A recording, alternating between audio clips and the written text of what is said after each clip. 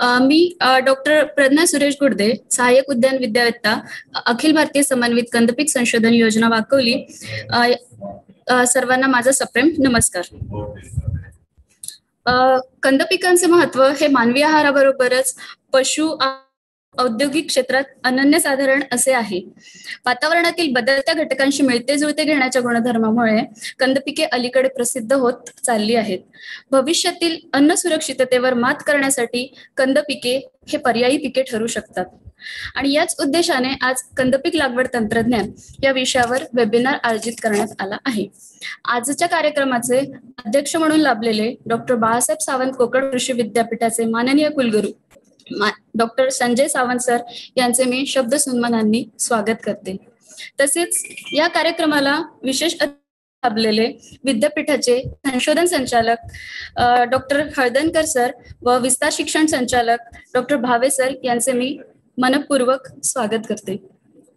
तिरुवनंतपुरम केरळ येथून आपल्यासोबत असलेल्या केंद्रीय कंदपीक संशोधन संस्थेच्या संचालक व प्रकल्प समन्वयक डॉक्टर M.N. शीला मॅडम यांचे शब्द सुमनांनी मी स्वागत करते. Welcome ma'am, doctor Sheila ma'am. तसेच केंद्रीय कंदपीक संशोधन केंद्र केरळ येथील पीक उत्पादन विभागाचे प्रमुख डॉक्टर बायजू सर यांचेही येथे स्वागत करते. उद्यान विद्या महाविद्यालय दापोली ते प्रमुख तथा सहयोगी अधिष्ठाता डॉक्टर साळवी सरांचे माळशे सरांना विनंती करते की त्यांनी एक कंदपिकाचे हे प्रतीक देऊन स्वागत करावे.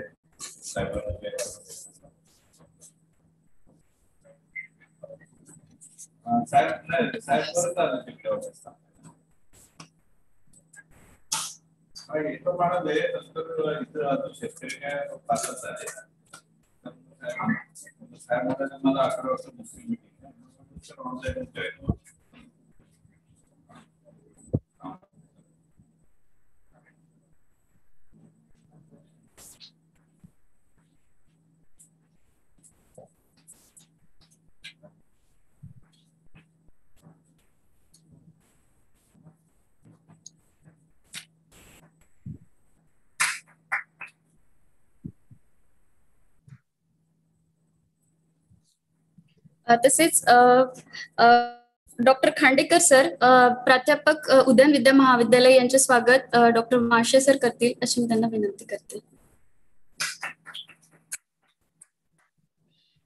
शेतकरी प्रतिनिधी म्हणून महाजन काका यांचे स्वागत डॉक्टर माळशे सर करतील अशी मी त्यांना विनंती करते.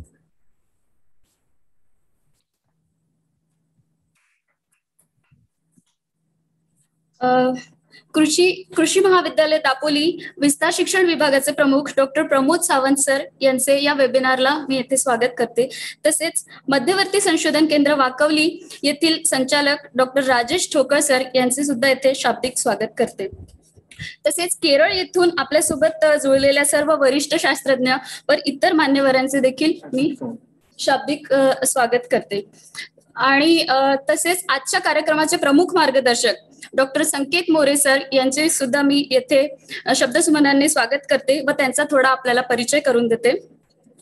डॉक्टर संकेत मोरे सर यांनी 2015 साली नवसारी कृषी विद्यापीठ येथून आपली आचार्य पदवी भाजीपाला शास्त्र या विषयात पूर्ण केली असून त्यांचे भाजीपाला या विषयावर 24 शोध निबंध व 4 पुस्तके प्रसारित झाली आहेत व त्यांना 3 सुवर्ण पदकेही बहाल झाली आहेत. गेल्या 5 वर्षापासून ते केंद्रीय कंदपीक संशोधन संस्था तिरुवनंतपुरम आहेत. आणि सर्वात महत्वाचे म्हणजे आजचा कार्यक्रम ज्यांच्यासाठी आयोजित करण्यात आला आहे असे येथे उपस्थित असलेले माझे शेतकरी बंधू व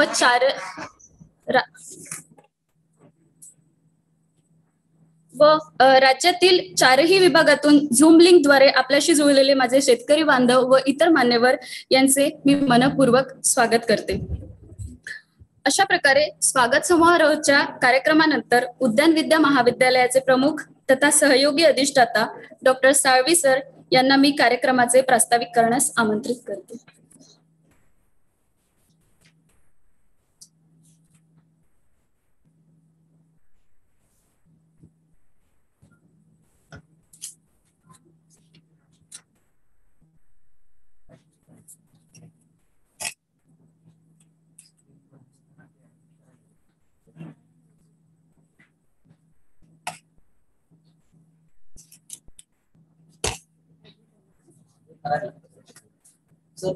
तुम्ही बोला सर. धन्यवाद डॉक्टर गुडदे मॅडम. आजच्या या सुवर्ण वर्षानिमित्त आपणा सर्वांना माहित आहे की डॉक्टर बाळासाहेब सावंत कोकण कृषी विद्यापीठ दापोलीचं हे सुवर्ण महोत्सवी वर्ष सुरू झालेले 18 मे पासून. त्यानिमित्त आपण हा जो कंद पीक लागवड तंत्रज्ञान कार्यक्रम आयोजित केलाय.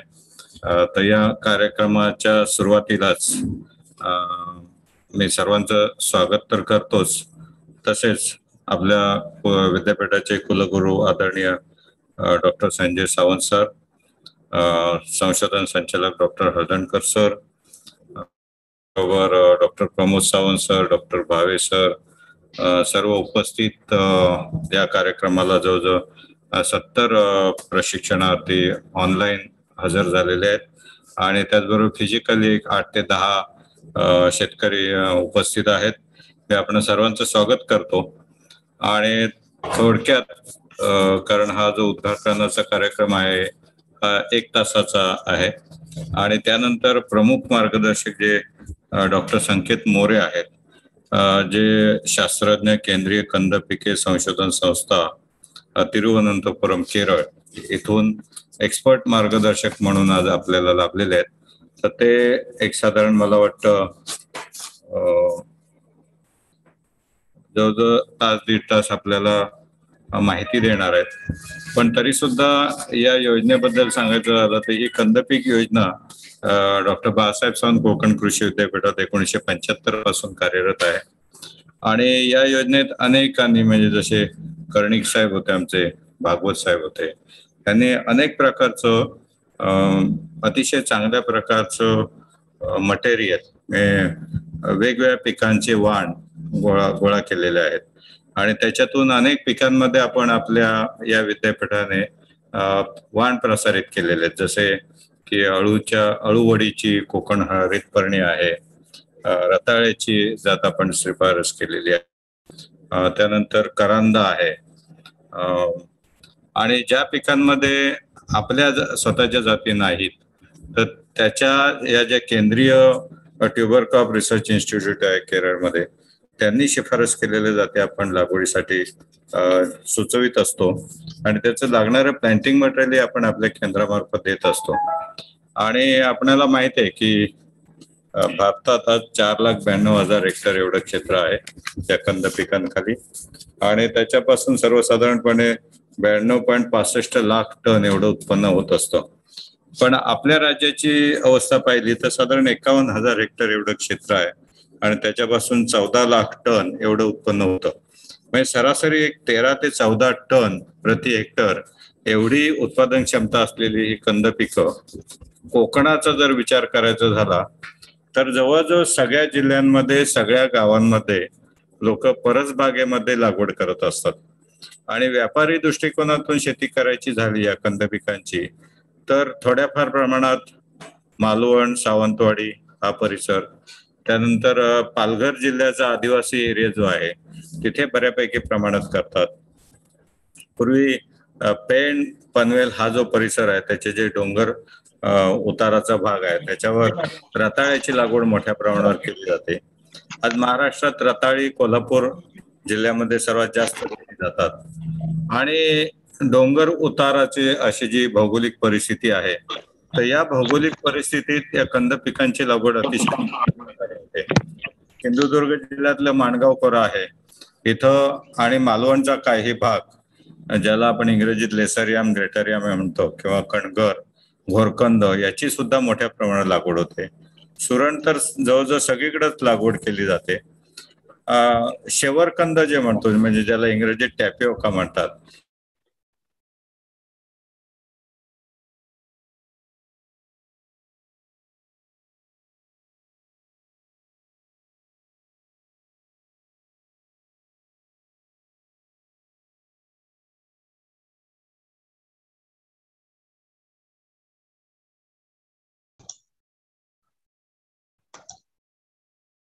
साबुदाण्याचे वडे खातो तर हे साबुदाणे ह्या शेवरकंदापासून तयार होत असतात आणि इट्स अ इंडस्ट्रियल क्रॉप म्हणजे त्याच्यावर प्रक्रिया करून त्याचे प्रक्रियायुक्त कारखाने हे तामिळनाडूमध्ये आहेत. तर आज आपल्याकडे आपणाला माहिती आहे की आपण अनेक लोक एकत्र येतो आणि सामुदायिक शेतीचा प्रयोग करतो. तर त्याच्यासाठी हे एक पीक चांगलं आहे. 10 लोक एकत्र आले आणि एक 20-25 किंवा 50 एकर 100 एकर अशी मोठ्या प्रमाणात जर लागवड केली तर याची जी प्रोसेस इंडस्ट्री आहे ही स्थापन करायला काही अडचण येणार नाही.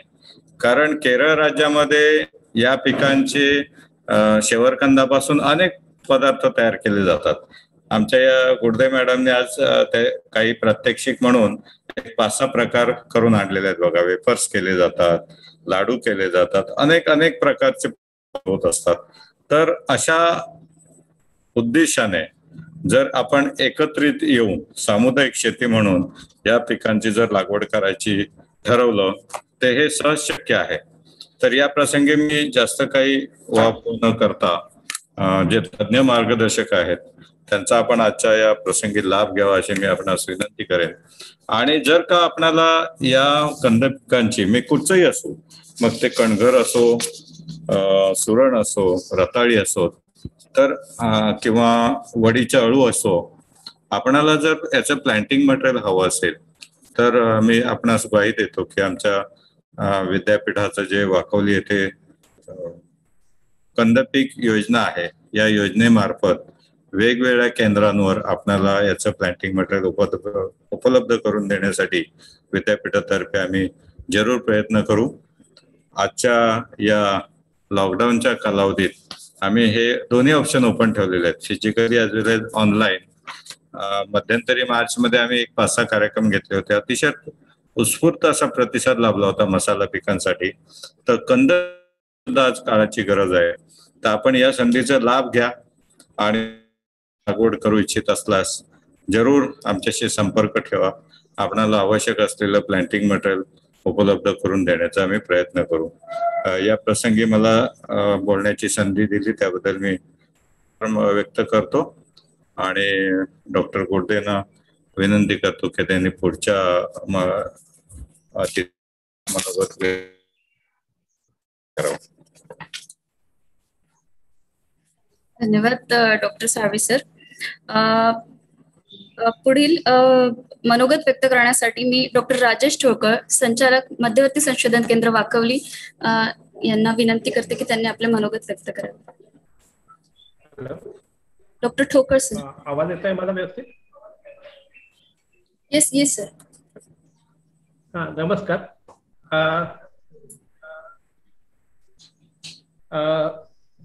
बाळासाहेब सावंत कोकण कृषी विद्यापीठाचे आदरणीय कुलगुरू साहेब, संशोधन संचालक sir, doctor Sheila from CICP CTCRI TD Anantapuram, doctor Byju's, doctor Salvi sir, all my colleagues आणि सर्व शेतकरी मित्रांनो. ऍक्च्युली हा आजचा कार्यक्रम कंदपीक लागवडीचा जो वेबिनार आयोजित करण्यात आलेला आहे, अतिशय स्तुत्य असं हा कार्यक्रम आमच्या कंदपीक प्रकल्पाद्वारे करण्यात आलेला आहे. ऍक्च्युली कंदपिकाचा वापर हा आपण पुरातन काळापासूनच आपण करत असतो आणि कारण याला ह्याचे जे औषधी गुण आहेत त्यामुळे आयुर्वेदातही हे याला अतिशय महत्त्वाचं स्थान आहे. तसंच शरीरासाठी ऊर्जा स्रोत म्हणून कंदपिकांची अतिशय चांगलं महत्त्व आहे. तसंच त्यात असलेले जीवनसत्व, खनिज आणि पोषण मूल्य हे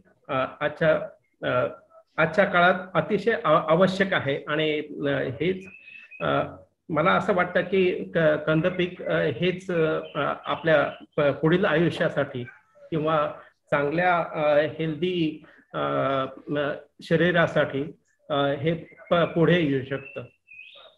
तसंच कंद पिकावर हवामान बदलाचा परिणाम विशेष असा होत नाही, हेही सिद्ध झालेलं आहे. आणि म्हणूनच जगामध्ये सर्व वातावरणांमध्ये कंद पिका आपल्याला कल्टिवेट झालेले दिसतात. आणि हे जवळपास 20% जगातील 20% लोकसंख्या जी आहे ही कंद पिकावर आधारित आहारांवर अवलंबून आहे. त्यामुळे कंद पिकांवर ऍक्च्युली हे अतिशय अनन्य साधारण महत्व आहे. आणि मला तर असं वाटतं की वाढत्या लोकसंख्येसाठी शाश्वत अन्न सुरक्षिततेसाठी कंद पीक हे अतिशय महत्वाचं पीक ठरेल. आणि यात शेतकऱ्यांना फायदेशीर पीक असं हे कंद पीक पुढे येऊ शकतील. कंद पीक संशोधन कार्यात अखिल भारतीय कंद पीक संशोधन प्रकल्पाने भरीव कामगिरी केलेली आहे. त्यांनी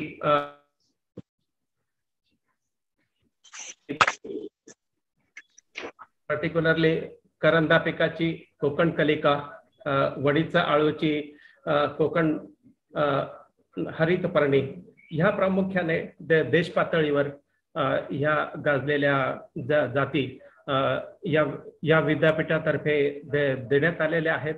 तसेच कंद पिकांसाठी पाणी, अन्न व्यवस्थापन यावरही आणि विविध लागवडी पद्धती यावरही संशोधन सुरू आहेत. काही तंत्रज्ञान टेक्नॉलॉजीज विकसित करण्यात आलेल्या आहेत आणि त्या शिफारस सुद्धा करण्यात आलेली आहे. आता आपलं डॉक्टर साळवी सरांनी सांगितल्याप्रमाणे कोकणात ऍक्च्युली डोंगर उताराची जी जमीन आहे निचरा होणारी जमीन आहे आणि निश्चितच ही कंद पिकांच्या लागवडीसाठी अतिशय फायदेशीर आहे. म्हणून जास्तीत जास्त शेतकऱ्यांनी या कंद पिकांची लागवड करून आपला कमर्शियल बेसिसवर शेती कशी करता येईल आणि त्यापासून जास्तीत जास्त फायदा कसा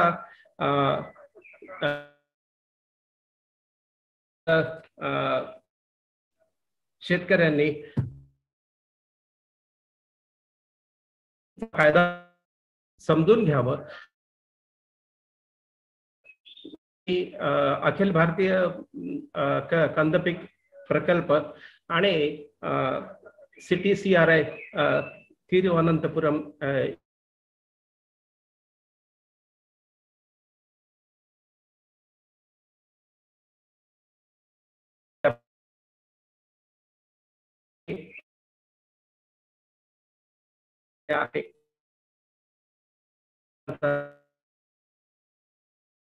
पीक लागवडी पासनं फायदा आणि नफा कसा जास्त कमवता येईल याबद्दल आपण निश्चितच याचा फायदा घ्याल ही अशी मी सदिच्छा व्यक्त करतो. धन्यवाद.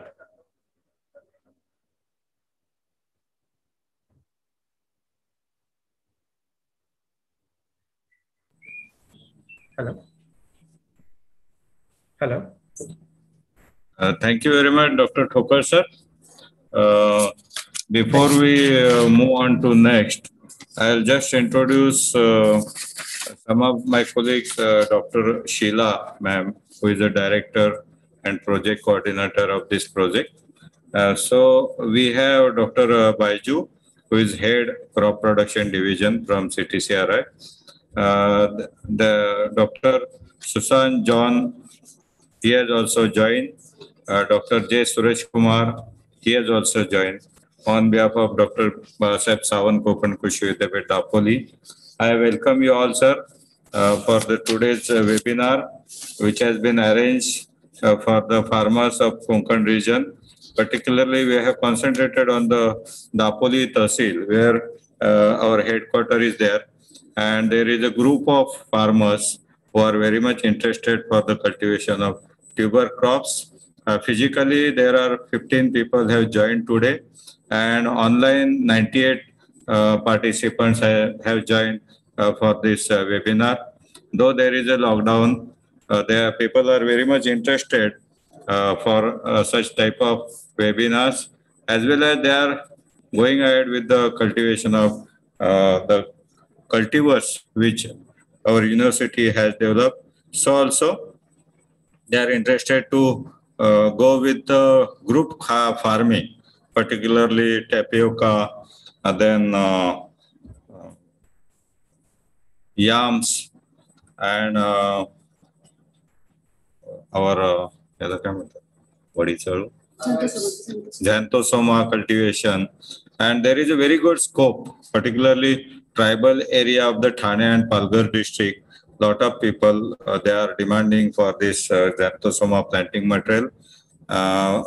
But thing is that as far as this tapioca cultivation is concerned, it's not like Kerala or Manipur where it is day-to-day consumed by the people. But we are thinking in the line of industrial development from the group farming's point of view. So I welcome you all again for this today's webinar. And now I'll request Dr. Gurde to invite Dr. Pramod Sawant sir for his remarks.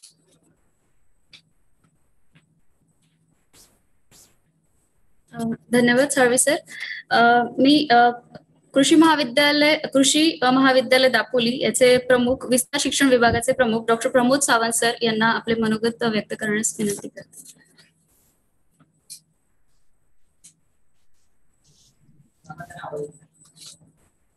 Sawant sir.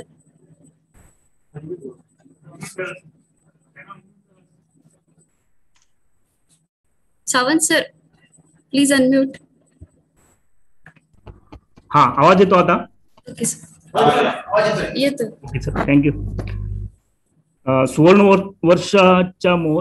महोत्सवी वर्षाच्या निमित्ताने आयोजित कंद पिके लागवड तंत्रज्ञान वेबिनारच्या आजच्या कार्यक्रमाचे अध्यक्ष आमच्या विद्यापीठाचे माननीय कुलगुरू डॉक्टर संजय सावंत सर, या कार्यक्रमासाठी खास उपस्थित असलेल्या केंद्रीय कंदपीक संशोधन योजनेच्या संचालिका आणि प्रकल्प समन्वयिका डॉक्टर शीला मॅडम, आमच्या विद्यापीठाचे संचालक दोन्ही संशोधन संचालक माननीय डॉक्टर पराग हदणकर सर, विस्तार शिक्षण संचालक माननीय डॉक्टर संजय भावे सर, त्याचप्रमाणे आज जे मुख्य मार्गदर्शन आपल्याला करणार आहेत ते डॉक्टर संकेत More sir, doctor Byju sir, या कार्यक्रमाचे आयोजन करणारे डॉक्टर भरत साळवी सर, डॉक्टर राजेश ठोकळ सर, प्रज्ञा गुडदे मॅडम आणि उपस्थित सर्व माझे विद्यापीठातील सहकारी आणि शेतकरी बंधू भगिनींनो,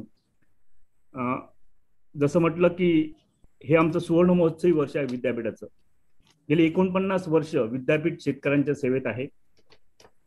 मुख्य 3 कामं आमची जी आम्ही करतो विद्यापीठ म्हणून, तर ते म्हणजे कृषी आणि तत्सम विषयातील शिक्षण देणं, त्यानंतर शेतकऱ्यांच्या साठी त्यांच्या गरजांवर आधारित संशोधन करणं आणि झालेलं संशोधन तुमच्यापर्यंत पोहोचण्यासाठी खरं तर कृषी विभाग कार्यरत असतो. कृषी विभागाची ती मुख्य जबाबदारी आहे. त्यामुळे कृषी विभागाच्या अधिकारी आणि कर्मचाऱ्यांना प्रशिक्षित करण्याचं काम म्हणजेच विस्तार शिक्षणाचं काम आम्ही करत असतो. त्याचप्रमाणे विद्यापीठाची विस्तार यंत्रणा सुद्धा थेट शेतकऱ्यांपर्यंत अशा प्रकारचे कार्यक्रम आयोजित करून शेतकऱ्यांपर्यंत तंत्रज्ञान पोहोचवण्याचा प्रयत्न करत असतं. शेवटी आता जसं म्हटलं की आम्ही या पूर्वी सुरुवातीच्या काळात मुख्य पिकांवर संशोधन केलं, परंतु बदलत्या परिस्थितीनुसार आमच्या सुद्धा विद्यापीठाच्या प्राथमिकता बदलल्या आणि जे पीक असं समजलं जातं की आदिवासींचं पीक आहे किंवा हे गरिबांचं पीक आहे, परंतु त्याचं किती महत्व आहे हे आता गुडदे मॅडमने आपल्याला सांगितलं, डॉक्टर भरत साळवी सरांनी सांगितलं. त्यामुळे या पिकावरही आम्ही गेली अनेक वर्ष संशोधन करत आहोत, जाती विकसित केल्या, तंत्रज्ञान विकसित केलं, प्रक्रियायुक्त सुद्धा मूल्यवर्धन वाढवण्यासाठी प्रक्रियायुक्त तंत्रज्ञान विकसित केलं. हे सर्व केल्यानंतर निश्चितच याचं अवलंबन शेतकऱ्यांनी केलं पाहिजे आणि त्यासाठी हे शेतकऱ्यांपर्यंत पोहोचावं म्हणून अशा प्रकारच्या कार्यक्रमांचं आम्ही आयोजन करत असतो, वेळोवेळी आयोजन करत असतो. परंतु अजूनही हे तंत्रज्ञान म्हणावं तसं शेतकऱ्यांपर्यंतच्या शेतावर गेलेलं दिसत नाही आणि ते जावं याच उद्देशाने या सुवर्णमहोत्सवी वर्षानिमित्त पुन्हा एकदा या पद्धतीने हा कार्यक्रम, कारण काय आपल्याला फिजिकली एकत्र येता येत नाही, परंतु या नवीन पद्धतीचा वापर करून ऑनलाईन पद्धतीने आपण तुमच्यापर्यंत पोहोचण्याचा प्रयत्न केलेला आहे. तसं आता म्हटलं की शेवटी आमचं उद्दिष्ट काय आहे, तर शेतकऱ्यांनी हे तंत्रज्ञान अवलंब करावं. आता अवलंब करावा म्हणजे प्रत्यक्ष वापर करावा, पण प्रत्यक्ष वापर करण्यापूर्वी काही पायऱ्या आहेत याच्यामध्ये. प्रत्यक्ष वापरापर्यंत आधी शेतकऱ्यांना माहिती असलं पाहिजे, त्यानंतर त्यांना ती आवड निर्माण झाली पाहिजे त्यांच्यामध्ये. शेतकऱ्यांनी याचं एक त्यांच्या मनामध्ये त्याचं मूल्यमापन करणं आवश्यक आहे. हे जर मला फायदेशीर असेल तर ते मी करू शकतो. त्यानंतर छोट्या प्रमाणात त्याचं ट्रायल घेणं आणि मगच मोठ्या प्रमाणावर जाणं, अशा प्रकारच्या या पायऱ्या असतात. आणि या पायऱ्यांमधून जात असताना आता तुम्हाला माहिती होईल प्रत्येक ठिकाणी तुम्हाला मार्गदर्शनाची गरज आहे. जर मार्गदर्शन नसेल तर काही चुका होण्याची शक्यता असते आणि चुका झाल्या आणि मग आपण जर समजा त्याच्यात अपयशी झालो तर त्यापासून परत परावृत्त होऊ आणि हे होता का म्हणे. म्हणून प्रत्येक पायरीच्या ठिकाणी आपण वेगवेगळ्या स्रोतांमधून मार्गदर्शन मिळवणं गरजेचं आहे.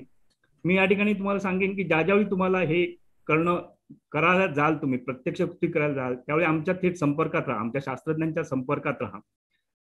नाहीतर काय होतं, शास्त्रज्ञांची संपर्क नसेल तर आपल्या हातून काहीतरी चूक घडली तर त्याला नीट आपल्याला मार्गदर्शन मिळत नाही.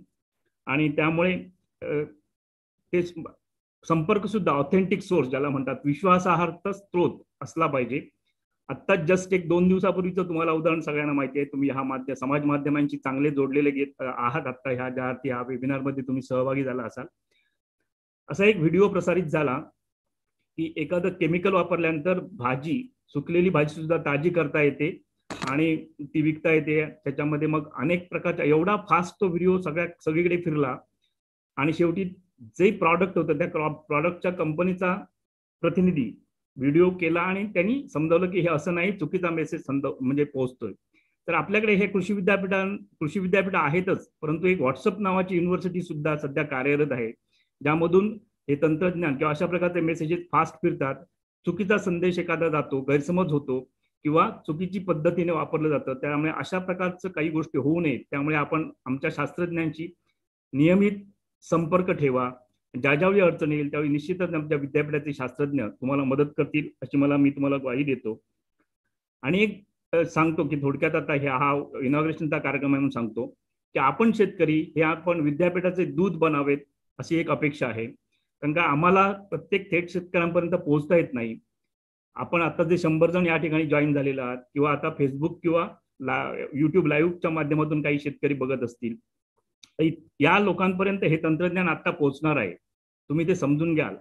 आम्हाला माहिती आहे की पहिल्याच ह्या कार्यक्रमात सगळेजण अवलंबनापर्यंत जाणार नाहीत, पण ऍटलिस्ट तुम्हाला जाणीव निर्माण होईल, तुम्हाला माहिती होईल की विद्यापीठामध्ये कशा प्रकारचं तंत्रज्ञान आहे. ते तंत्रज्ञान तुम्ही आत्मसात करण्याचा प्रयत्न करा, इतरांना सांगा आणि इतरांना असंही सांगा की जर काही पुढे तुम्हाला आवश्यक माहिती असेल यामध्ये तर आमच्या विद्यापीठाच्या शास्त्रज्ञांशी तुम्ही संपर्क साधा. आणि तुम्ही जोपर्यंत स्वतःहून काही कृती करत नाही, तुम्ही स्वतःहून जोपर्यंत ठरवत नाही तोपर्यंत हा बदल घडणार नाही.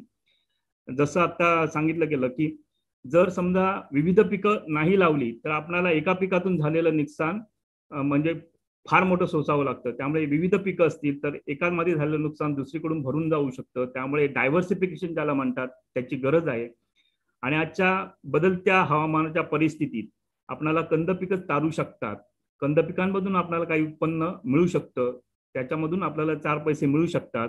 आणि या दृष्टीने आपण या पिकाचा आपल्या पीक पद्धतीमध्ये समावेश करावा अशी कळकळीची विनंती आहे. आणि या ठिकाणी तुम्हाला जर अजून काही मार्गदर्शनाची आवश्यकता असेल तर पुन्हा एकदा विनंती करतो की तुम्ही आमच्या शास्त्रज्ञांशी थेट संपर्क साधा. या ठिकाणी मला या कार्यक्रमामध्ये सामावून घेतलं, बोलण्याची संधी दिली त्याबद्दल मी आयोजकांचे आभार मानतो आणि आपणा सर्वांना या वेबिनार निमित्त शुभेच्छा देतो. या ठिकाणी थांबतो. जय हिंद, जय महाराष्ट्र. गुरुदेव मॅडम.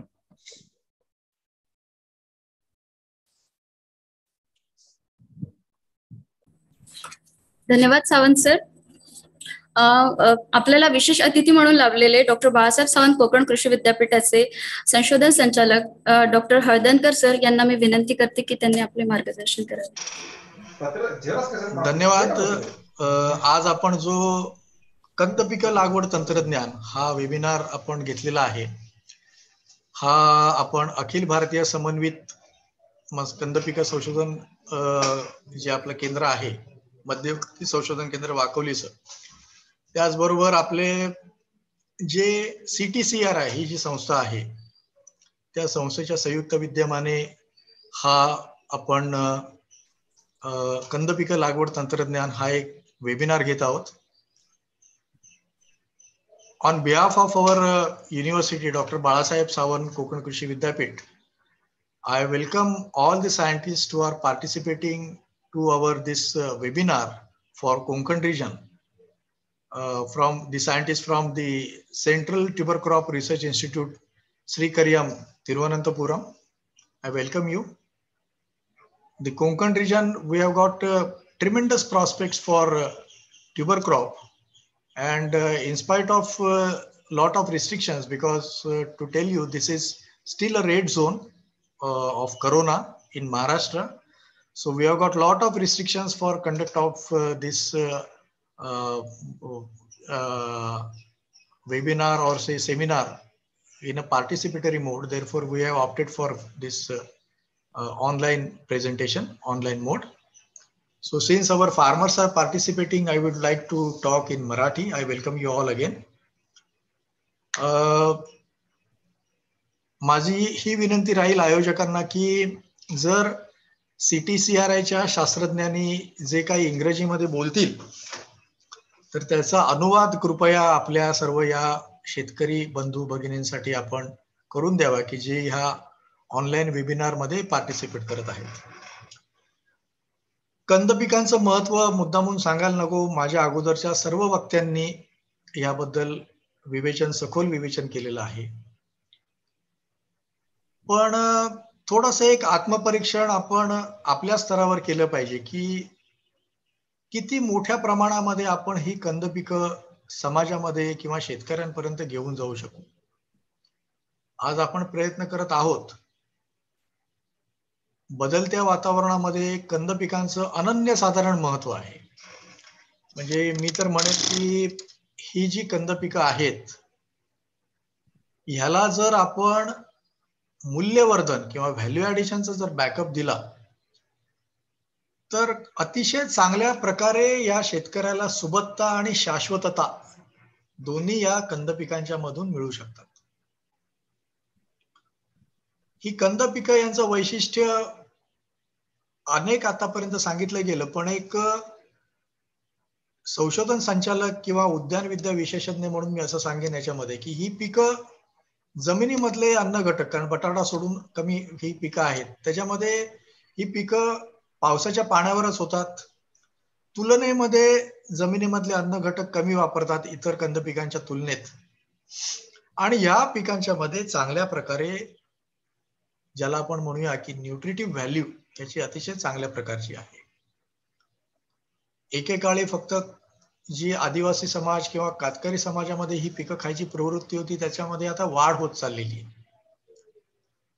मात्र ह्या पिकांचा प्रसार हा कधी चांगल्या प्रकारे होऊ शकेल जर ह्या पिकांना आपण फार्म गेट मूल्यवर्धन म्हणजे शेतकऱ्याच्या स्तरावरती छोट्या प्रकारचं मूल्यवर्धन आपण जर करू शकलो तर.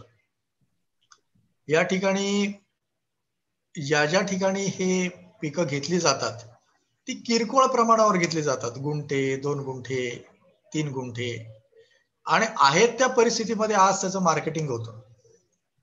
माझी सूचना राहील या अखिल भारतीय समन्वित कंद पिकं संशोधन करणाऱ्या शास्त्रज्ञांना की आज हा वेबिनार होईल, वेबिनारच्या बद्दल आपण अवेअरनेस केलं त्याच्याबद्दल समाधानी न राहता या परिसरामधली एखादं गाव, एखादी वाडी ही आपल्याला संपूर्णपणे आपण कंद पिकांमध्ये कन्वर्ट करू शकतो का?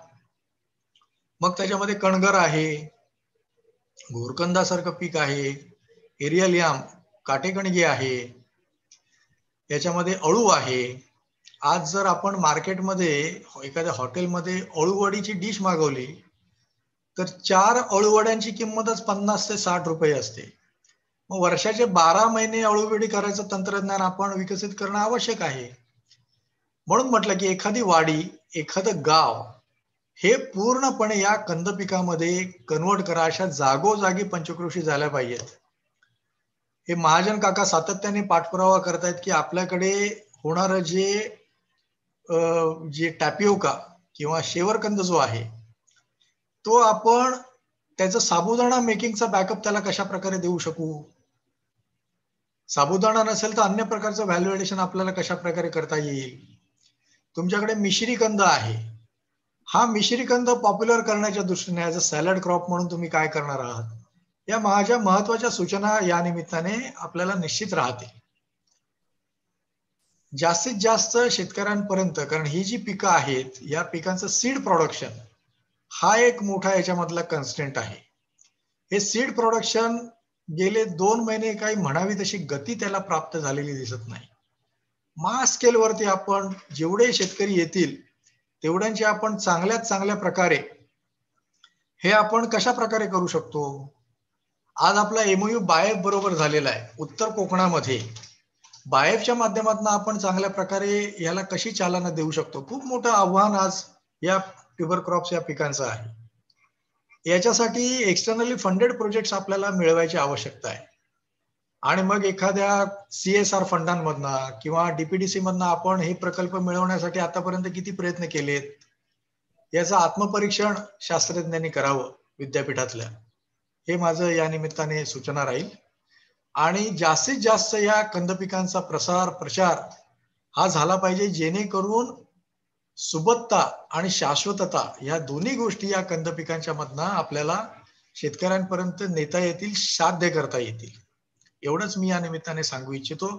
आणि मला या ठिकाणी बोलायची संधी दिली त्याबद्दल मी आपला आभारी आहे. धन्यवाद.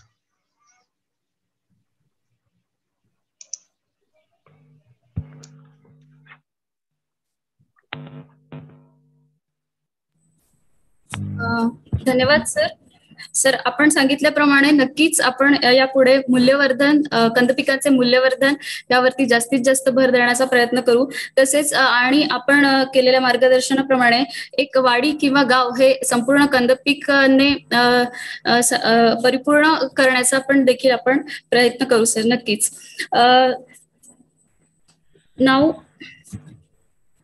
Now I request Dr. Sheila ma'am to give remarks on today's webinar. Dr. Sheila ma'am. Thank you. Honorable Vice Chancellor Dr. Sanjay Sawant ji, Dr. Parag Haladankar ji, Dr. Sanjay Phave ji, Director of Extension, Dr. Rajesh Dokal ji, Dr. Pramod Sawant ji, Dr. K.M. Haladankar ji, Dr. Baiju, Dr. More and Dr. Prajna and dear participants. Our institute has celebrated our 50th foundation day few days back. And over the last 58 years, we are conducting research on tropical tuber crops that includes about 9 major crops and a number of underutilized crops cultivated mainly by our Adivasi Samu. And we have developed over 68 varieties and many profitable production and protection technologies in all these tuber crops. These tuber crops are widely known as treasure of the soil. And even after the production of this development of all these technologies in India, our average yield of our cassava is 30 tons per hectare. But it is, but in sweet potato, we are getting only 10 tons per hectare. But in cassava, easily the potential yield of about more than 100 tons per hectare is possible. There is huge gap exists between the average yield and potential yield of all these tuber crops. Through adoption of a good variety and good production technology, in future we can easily double the production of these tuber crops and realize the doubling of farmers' income. And I congratulate the organizers both from the police side and CTCRI side for conducting a webinar, especially on production technology in this Marathi language. And we have developed recently several biofortified varieties in Gatherium and also in sweet potato, purple flesh and orange flesh varieties. And these varieties we can use for development of value-added products. And in future, we can solve the especially this malnutrition in marginalized population. And we are getting many inquiry from Maharashtra during last few years, especially for starting cassava plantations for the bioplastic production. CTCRI has also developed many processing technology for value-added for the development of value-added products. Once this production is increased, we have to find better ways for utilization of the produce also. I request the organizers to in future organize a webinar on the production technology also in the regional language. And many participants are eagerly waiting to requesting for starting more structure in regional language. And hence, I am concluding my speech. And CTCRI has 22 centers, and our ACRP tuberculosis center at Dapoli is one of the best center. And I hope they will take a lead in conducting more seminars on value addition and all the related technology. And all the tuberculosis are climate resilient crops, and there is huge scope for extending area in Maharashtra, in cassava, and also other tuberculosis. I wish a good success, and I promise all the cooperation from CTCRI staff side in conducting more and more webinars in regional language for Maharashtra. Thank you.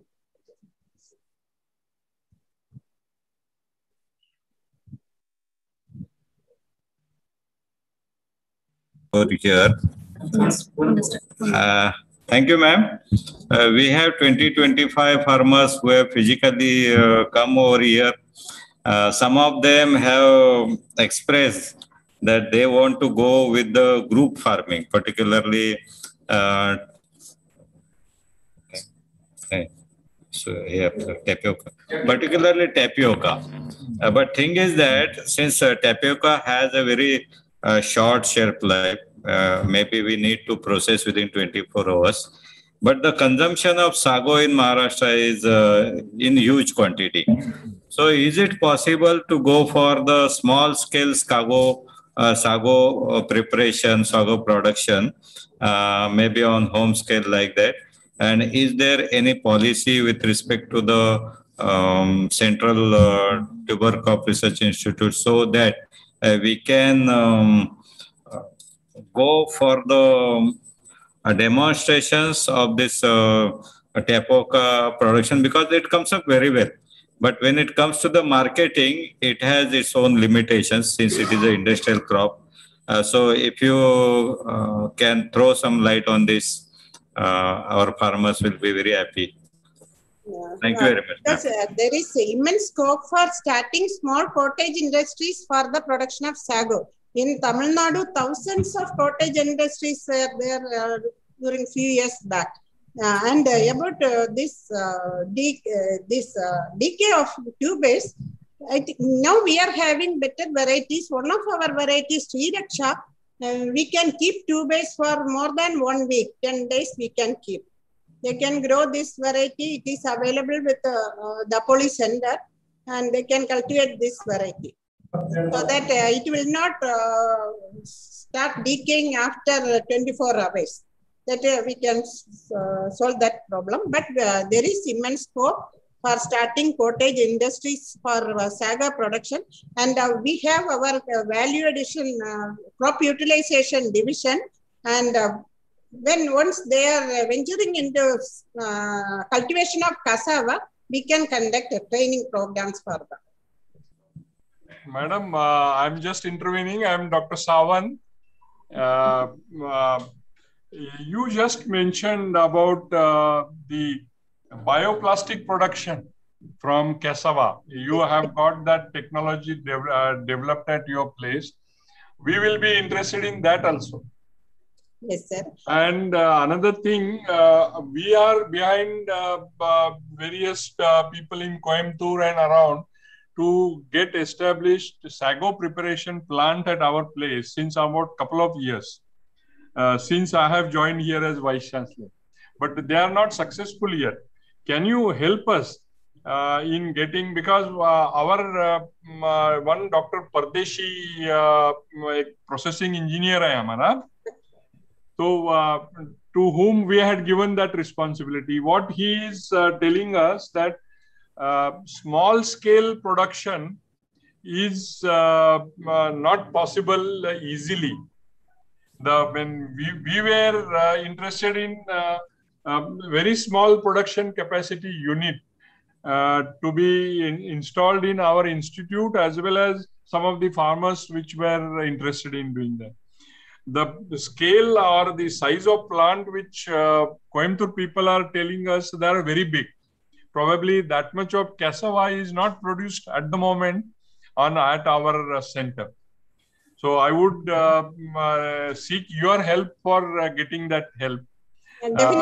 We want, when we say there will be no hurdles otherwise financially, we would definitely want that cassava production processing plant to be installed at our place.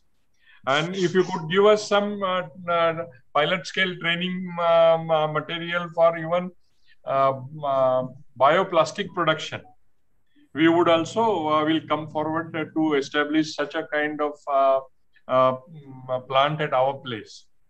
And another thing is, I mean, our All India coordinated project is doing good work, I believe, but they are in demand of very high amount of planting material of various material. Whenever we give interactions along with farmers, we are not in position to fulfill the requirement of planting material. So we want some technologies which are there for faster planting material multiplication methods. So if you have such kind of a technology, we will be very happy to come forward. And thirdly, since this is an upcoming technology related crop in Konkan region, and Konkan region is very similar to Kerala basically. We are interested in training our staff members on various aspects. So we would like to send our staff member at your place whenever some kind of a training program is possible. This is our top priority. I would like all the team of our AISRP group and others to come to your institute for various kind of awareness as well as training program. So I hope you will encourage us to do that. Yes, sir. As far as training, we are ready to offer training at any time. All of them are welcome. And for each technology, we are ready to offer training. And first thing, this sago cottage, this cottage level small scale production also we can give training and help in establishing small scale unit. Because in Tamil Nadu, few years back, large number of cottage industries are there. Now only they formed big industries. 25 years back, many cottage industries are there. Small level plant, definitely we will help to establish small scale plant.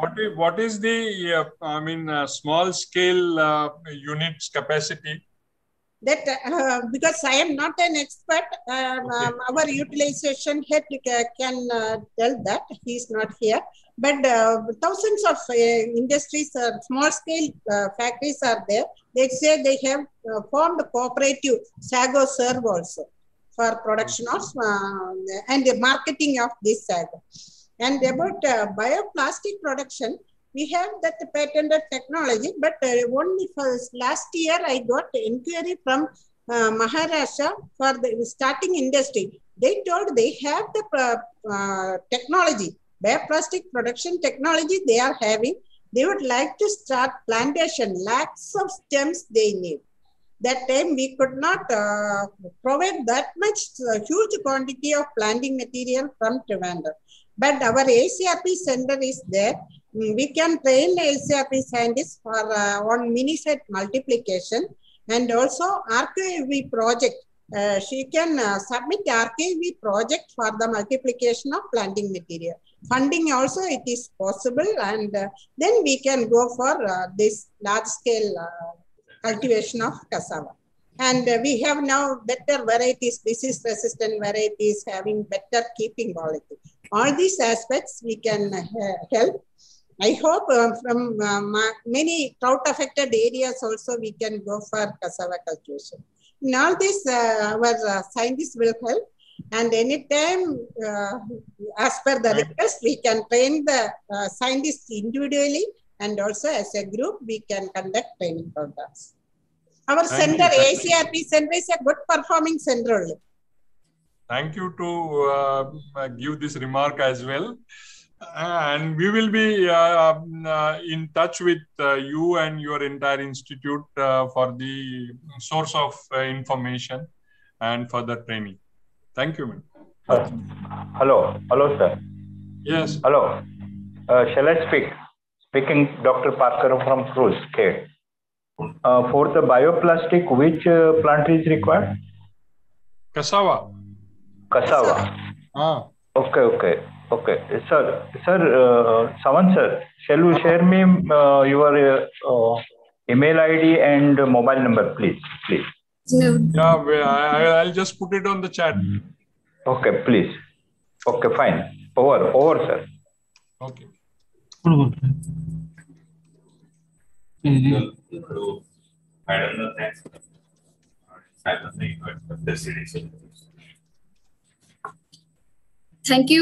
Thank you, Dr. Sheila ma'am, for giving the guidelines regarding the tuber crops for the prosperity in Maharashtra.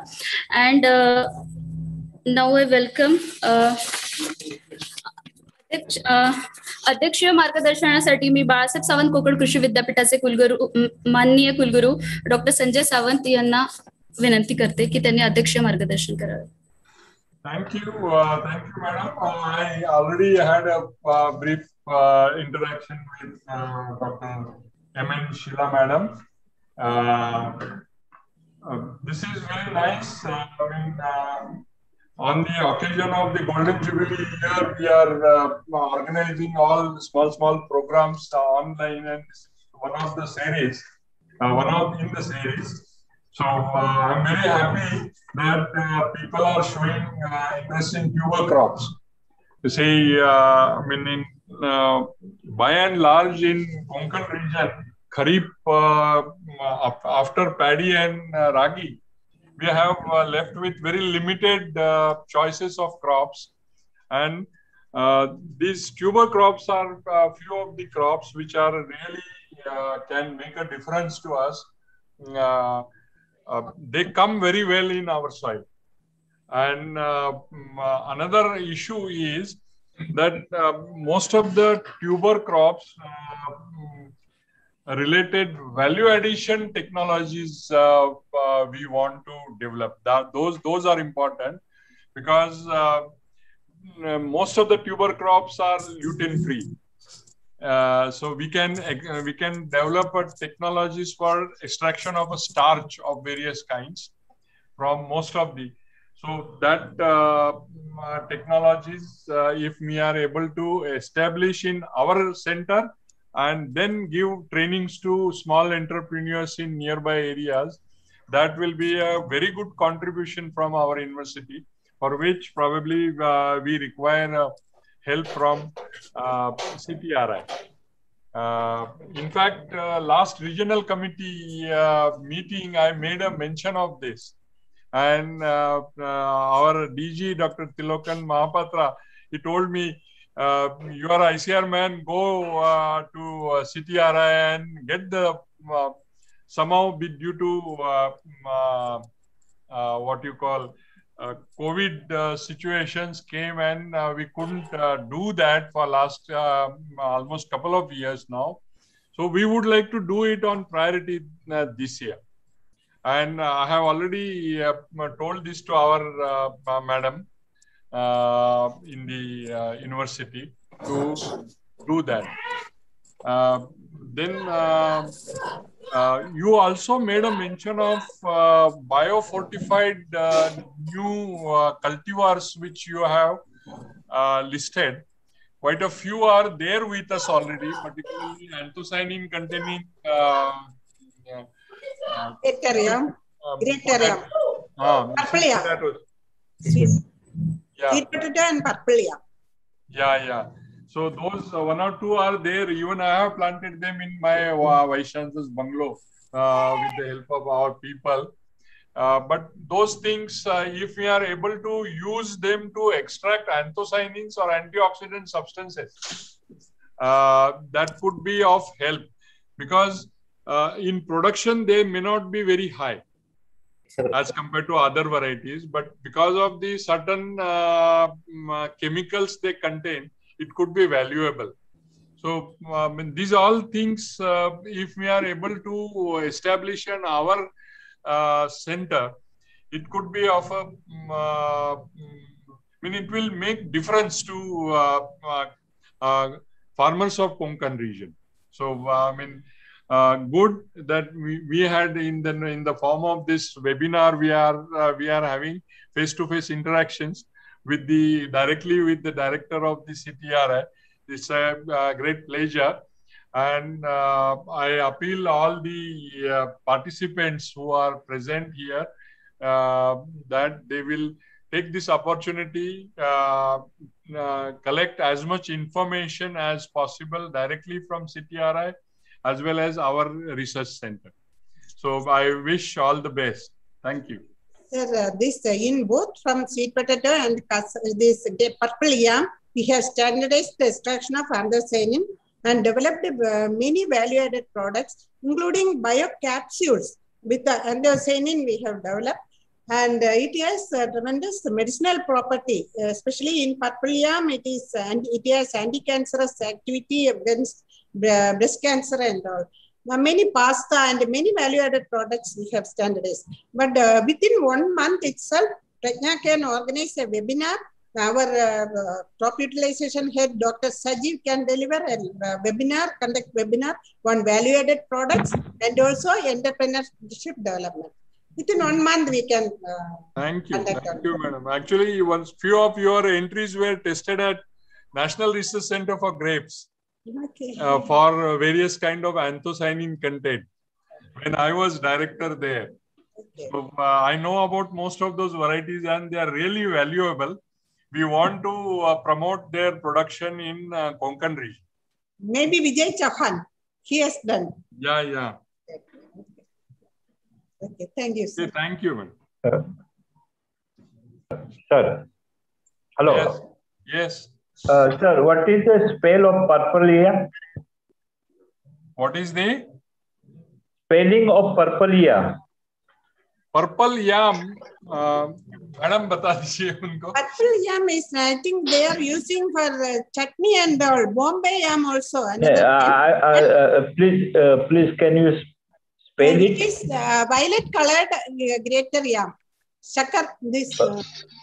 Okay, thank you. And what is the full form of CTCR and ICR? Central ICR, Indian Council of Agriculture Research, Central Tuber Crops Research Institute. Okay, thank you, madam. Respected Sawant sir. Boliye. Sir, I am Dr. Baiju, the head of the division of crop production from CTCI. Okay. There is an approved research center in India. Many agricultural universities. CTRI is an approved research center. So we have a request to consider signing an MOU with the CTCRI so that students from MSc Agriculture, PhD students can work in CTCRI for problems related to tuber crops. So that is a request from CTCRI side. Yeah, we will consider that. We will definitely consider. Okay. Thank you, sir. Okay. Oh, क्या बोला ना? What is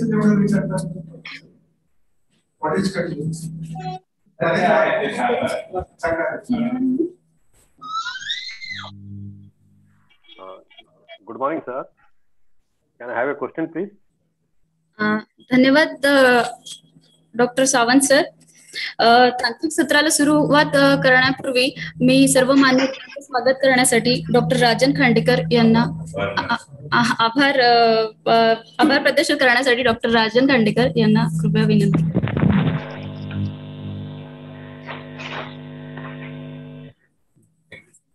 कंदपिके लागवड तंत्रज्ञान या एक दिवसीय तंत्रज्ञान च्या बाबत जो इथे सेमिनार अरेंज करण्यात आलेला आहे, त्या सेमिनारला अध्यक्ष म्हणून लाभलेले या विद्यापीठाचे कुलगुरू डॉक्टर सावंत सर, त्यानंतर संशोधन संचालक डॉक्टर हळदणकर सर, संचालक विस्तार शिक्षण डॉक्टर भावे सर, प्रमुख विस्तार शिक्षण विभाग डॉक्टर प्रमोद सावंत सर, संचालक मध्यवर्ती संशोधन डॉक्टर राजेश ठोकळ सर, या विद्यापीठाचे सहयोगी अधिष्ठाता आणि प्रमुख उद्यान विद्या महाविद्यालय दापोली डॉक्टर साळवी सर, बरोबर या कंदपिक संशोधन योजनेच्या प्रमुख डॉक्टर प्रज्ञा गुर्दे मॅडम, हे सर्व विद्यापीठाचे शास्त्रज्ञ या कार्यक्रमाला उपस्थित राहिले. त्यांच्या वेळात वेळ काढून उद्घाटनाच्या कार्यक्रमाला उपस्थित राहिले. मी कंदपिक संशोधन योजना महाविद्यालय दापोली या मार्फत या सर्वांचे आभार मानतो. तसेच या तंत्रज्ञान सेमिनार मध्ये विशेषतः मार्गदर्शन करण्यासाठी उपस्थित असलेल्या या अखिल भारतीय कंदपिक संशोधन योजनेच्या प्रमुख the director doctor Sheila madam, director CTCRI Shri कार्याम Kerala, all scientists from the CTCRI, Dr. Biju sir, Head Crop Production Division from CTCRI, Dr. Suha John, as well as Dr. J. Kumar from CTCRI, and our today's speaker, Dr. Sanket More, who is also from CTCRI. All scientists from CTCRI are thankful for remaining present for the today's inauguration program. And I welcome to Dr. More sir for his today's lecture. Thank you very much.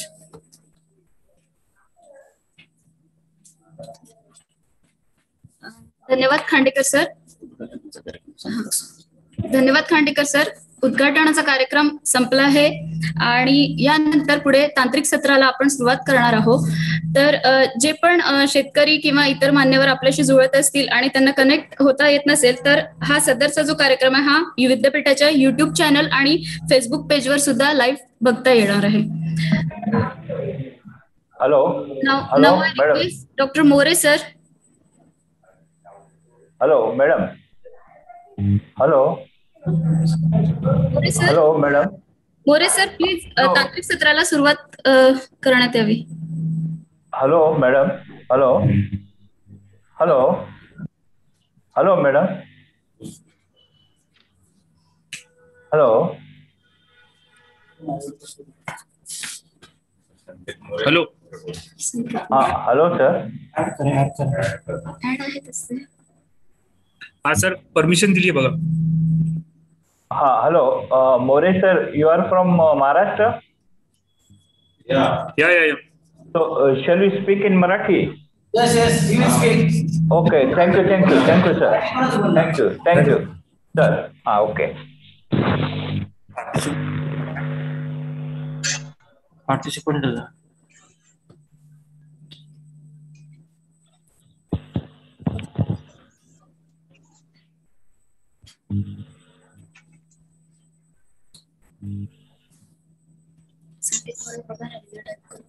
Share करत first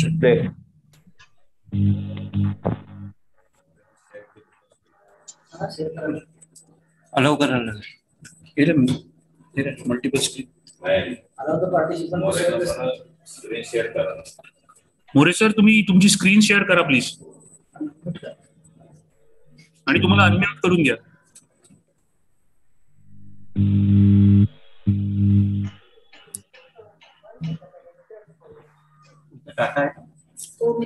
hello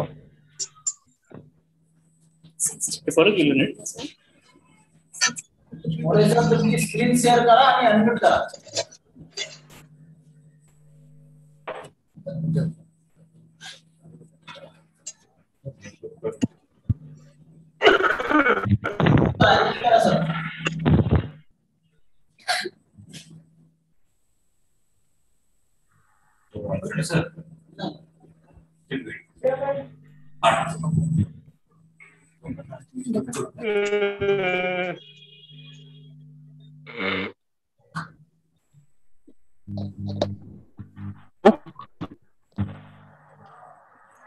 आवाज येतोय का sir?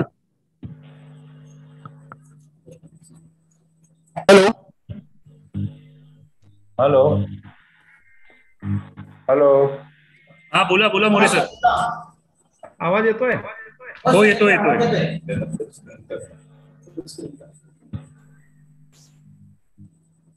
हा hello hello.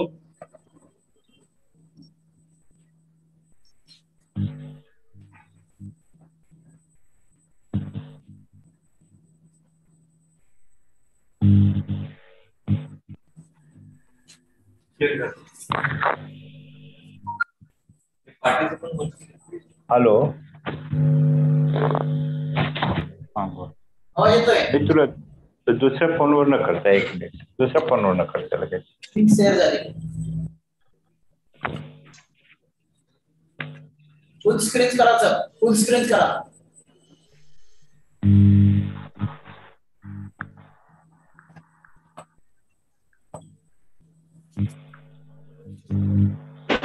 Power point presentation वरच असतं.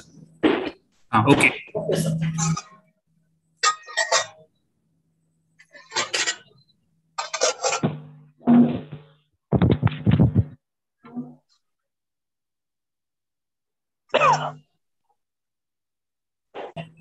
Hello. हा बोल.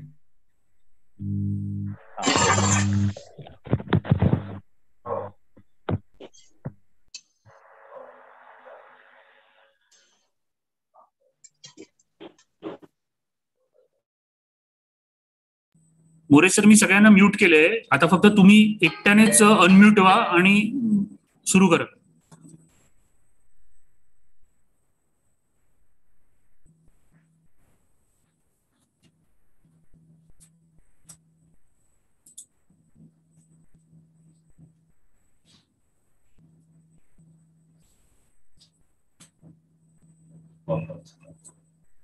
Sir आपला आवाज येत नाही.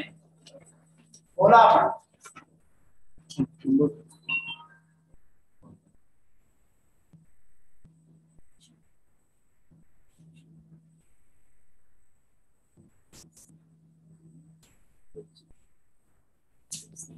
हॅलो. हा सर बोला. आवाज येतोय? हो येतोय येतोय. आवाज येतोय. थोडा क्लिअर येतोय. चालेल. सॉरी, जरा काहीतरी तांत्रिक समस्या आहे. तुमचा आवाज फाटतोय. कोण असेल तर त्याचा वापर करा. आला चांग तो आवाज आला चांगला. Okay okay okay. सुरुवात मग. तर नमस्कार मंडळी. माझं नाव संकेत मोरे. मी केरळ येथे शास्त्रज्ञ म्हणून काम करतो वर्ष आणि कंद पिकांशी संबंधित वेगवेगळ्या समस्यावर आम्ही नक्कीच काम करत असतो आणि शेतकऱ्यांना काहीतरी नवीन आणि त्यांची उत्पादकता वाढावी म्हणून आमचे नेहमीच प्रयत्न असतात. तर याच अनुषंगाने आम्ही म्हणजे विद्यापीठासोबत मिळून आम्ही हे वेबिनार शेतकऱ्यांसाठी आज आयोजित केला आहे. तर मी नक्कीच सावंत सर यांचे आभार मानेन आणि उद्यान विद्या विभाग त्यांचे मुख्य संचालक आणि प्रज्ञा मॅडम यांचे नक्कीच आभार मानेल की त्यांनी त्यांच्या परिश्रमांनी हे वेबिनार इथं आज आयोजित केलं आहे. तर आमची जी संस्था आहे ही संस्था स्थापित झाली होती 1963 साली आणि तिचं मुख्यालय आहे त्रिवेंद्रम मध्ये आणि आमचं अजून एक क्षेत्रीय केंद्र आहे भुवनेश्वर, ते 1976 साली स्थापित झालं होतं. 1968 साली अखिल भारतीय समन्वित कंद पिके संशोधन योजना सुरू झाली होती, जी 4th पंचवार्षिक योजनेअंतर्गत सुरू झाली होती आणि त्याचाच एक भाग म्हणून दापोली येथे एक केंद्र कार्यरत आहेत. आणि गेल्या 58 वर्षात आम्ही 68 उच्च जातींचा विकास केला आहे, ज्या हवामान बदल, जसा आपला एक आता नेहमीचा विषय झाला आहे हवामान बदल आणि रोग प्रतिरोधी जाती, या जातींमध्ये हवामान बदल मध्ये स्वतःला मिलाप करून घेण्याची एक अशी क्षमता आहे. आणि या वेगळ्या वेगळ्या जाती आहेत ज्या रोग प्रतिरोधी पण आहेत, ज्यांच्यामध्ये वेगवेगळ्या पोषक तत्वांची आम्ही नक्कीच त्याच्यात वाढ केली आहे. आणि अशा प्रकारे अशा 68 जातींचा आम्ही विकास केला आहे. तर आम्ही 14 पिकांच्या आमच्या इथे 5500 पेक्षा अधिक वन्य जाती व उच्च प्रतीच्या जातींचं आम्ही संवर्धन सुद्धा केलं आहे. तर या वेगवेगळ्या जातींमधून आम्ही चांगली जात निवडतो आणि पुढे त्याच्यामध्ये अजून आम्ही काम करून व्हरायटी म्हणून त्याला आम्ही शेतकऱ्यांसाठी आम्ही त्याला रिलीज करतो. तर आमचं अजून एक काम आहे की कंद पिकांसाठी लागवड तंत्रज्ञान, उच्च लागवड तंत्रज्ञान निर्माण करावे, जेणेकरून शेतकऱ्यांना नक्कीच त्यांची उत्पादकता वाढेल. आणि वेगवेगळे रोग आहेत, कंद कीटक आहेत, त्यांचं पण व्यवस्थापन तंत्रज्ञान आपल्या इथे विकसित केले जाते. आणि एक महत्वाचा भाग म्हणून कंद पिकातून वेगवेगळ्या प्रसंस्करित पदार्थांचा विकास केला जातो. जसं की आता म्हणता येईल की चिप्स झाले, वेफर्स झाले, नूडल्स, पास्ता, अशा वेगळ्या पदार्थांचा आमच्या इथे विकास केला गेला आहे. तर ही आहेत आमची पिके ज्याच्यावर आम्ही काम करतो. तर पहिले जे आहे कसावा, जसं की शेवरकंद ज्याला म्हटलं जातं, रताळी आहेत, सुरण आहे, घोळकंद आहे, कणगर आहे, आळू आहे, आणि चिनी बटाटा आणि मिश्रीकंद असे वेगवेगळे नवीन पीक आहेत. असे मिळून 14 वेगवेगळ्या आमचं संशोधन चालू असतंय. तर कंद पिकांचं महत्व काय, आता बरीच मंडळी यावर भरपूर काय काय बोलली आहे. तर काहीतरी वेगळं म्हणून मी तुम्हाला इथे सांगू इच्छितो की आपली कंद पिके जी आहेत ती जागतिक स्तरावरती अन्न व पोषण सुरक्षेचा फार मोठा भाग आहेत, फार महत्वाचा भाग आहेत. कारण की जगातील दर 6 लोकांपैकी एकाचे तरी हे कंद पिकं मुख्य अन्न आहे. तर 6 पैकी 1 जण नक्कीच याला रोजच्या रोज आपल्या अन्नात आहारात समावेश करत असतो. प्रति एकरी उच्च ऊर्जा उत्पादन क्षमता, आता जर का आपण रताळी बघितली, कसावा, शेवरकंद बघितला, तर ह्यातनं जी ऊर्जा म्हणजे माणूस म्हणजे आपण यांचं सेवन करतो आणि त्यातनं आपल्या शरीराला जी ऊर्जा मिळते, तर ती प्रति एकरी ऊर्जा उत्पादन करण्याची क्षमता ह्या पिकांमध्ये सर्वात जास्त आहे. जर का तुम्ही इतर महत्वाचे पिके बघाल, गहू झालं, तांदूळ झाला किंवा इतर डाळवर्गीय झाली, तर त्याकरता या पिकांमध्ये एका एकरी प्रति एकरी उच्च ऊर्जा उत्पादन करण्याची क्षमता आहे. ह्या पिकांमध्ये जास्त प्रकाश संश्लेषण, म्हणजे जसं की आपल्याला माहिती आहे की कुठलंही झाड किंवा कुठलंही पीक हे सूर्यप्रकाशाचा उपयोग करून स्वतःचं अन्न बनवतो आणि त्या अन्नातनं ते आपलं वाढ करत असते. तर ही जी क्षमता आहे ती क्षमता ह्या पिकांमध्ये जास्त आहे इतर पिकांपेक्षा, आणि त्याचमुळे या पिकांची उत्पादन क्षमता ही खूप जास्त आहे. आता रताळी जर का बघितली तर सरासरी उत्पादन भारताचं हे रताळ्यांमध्ये 10 ते 15 किंवा 20 टन आहे प्रति हेक्टर, पण त्यांची उत्पादन क्षमता आहे ती खूप जास्त आहे, ती 40-45 टन प्रति हेक्टर एवढी आहे. दुसरं कसावा, शेवरकंद आपण बघितला, शेवरकंद किंवा घोळकंद, यांची उत्पादन क्षमता ही 50 ते 80 टन प्रति हेक्टर एवढी आहे. आता आपण जर का इथं आपली पारंपरिक पिकं बघितली, जसा ऊस म्हणा किंवा तांदूळ म्हणा किंवा गहू म्हणा, ज्वारी, बाजरी, तर ह्याकरता ही खूप जास्त क्षमता आहे. तर याचा नक्कीच हा फायदा आपण ह्या पिकांचा घेतला पाहिजे की तुम्ही शेतातले 2-3 सऱ्या जरी ह्या पिकांसाठी तुम्ही वापरल्या तर तुम्हाला तुमच्या स्वतःच्या सेवनासाठी आणि उरलेलं काही वेगळं हे तुम्हाला नक्कीच मार्केटमध्ये विकता येणार. तर ही त्याची चांगली एक बाब आहे. आणि ही जी पिकं आहेत, हे हवामान बदल, आता सध्या आपण बघतो कोल्हापुरात पूर येऊन गेला आणि किंवा कुठे दुष्काळ असतो किंवा कुठे जास्त पूर असतो, तर तर दुष्काळामध्ये पण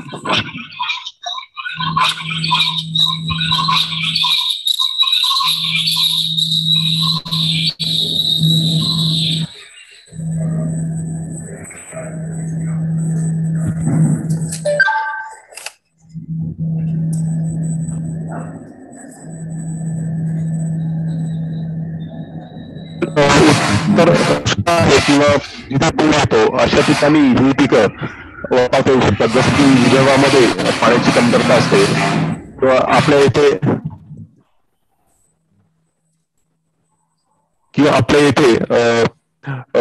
उन्हाळ्यामध्ये जेव्हा पाण्याची कमतरता भासते तर त्यावेळी आपण हे पिकं नक्कीच लावू शकतो. आणि याचा पुढचा महत्वाचा भाग म्हणजे उच्च स्टार्च क्षमता. स्टार्च या पिकांमध्ये आपण जर का बघितलं तर ते 20 ते 35% वेगवेगळ्या पिकांमध्ये वेगवेगळी स्टार्च मात्रा असते. ही स्टार्च नक्कीच बेकरी पदार्थ म्हणून या बेकरी पदार्थांमध्ये, कागद कारखाना, औषध कारखाना, तर असे अनेक आमूलाग्र असे याचे फायदे आहेत किंवा उपयोग आहेत जे आपण नक्कीच याला वापरू शकतो. मग हे पिकं अन्न व पोषण सुरक्षा देतातच, पण औद्योगिकरित्या पण हे पिकं फार महत्वाची आहेत. तर आपण आता हळू एक पिकाचं कंद पीक लागवड तंत्रज्ञान बघूयात. सुरुवात रताळ्यापासून करूयात.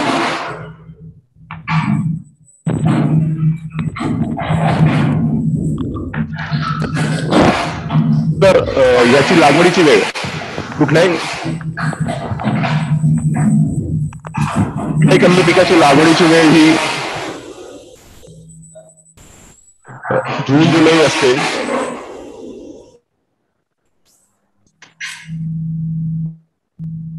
तर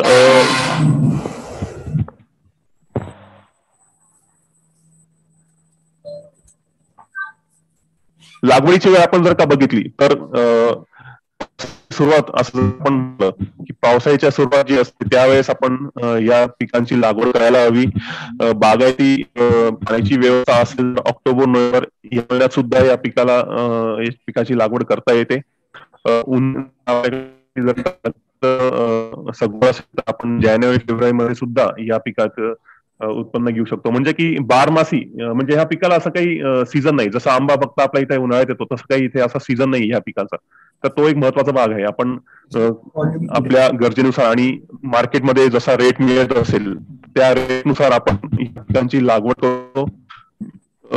नक्कीच म्हणायचं झालं की आपल्या महाराष्ट्रात खूप सारे सणवार असतात आणि लोकांचा उपवास, तर त्या अनुषंगाने काही खूप महत्वाची बाब आहे. त्यामुळे आपण जर का आपलं वार्षिक जे नियोजन आहे ते आपण व्यवस्थित मिळलं आणि ह्या वेगवेगळ्या महिन्यांमध्ये सुद्धा आपण जर का लागवड केली तर आपल्याला दर महिन्याला या पिकांचे नक्कीच मार्केटमध्ये पाठवता येईल. आणि याचा कमी झाला तर तुम्हाला ऑफ सीझन मध्ये किंवा वेगळ्या सीझन मध्ये त्या रेटची कमतरता तिथे तुम्हाला येऊ शकते. तर अशा प्रकारे हे महत्वाचा भाग म्हणजे की कॅलेंडर, वार्षिक कॅलेंडर जे आहे ते नियोजन आपण नक्कीच बदलवू शकतो.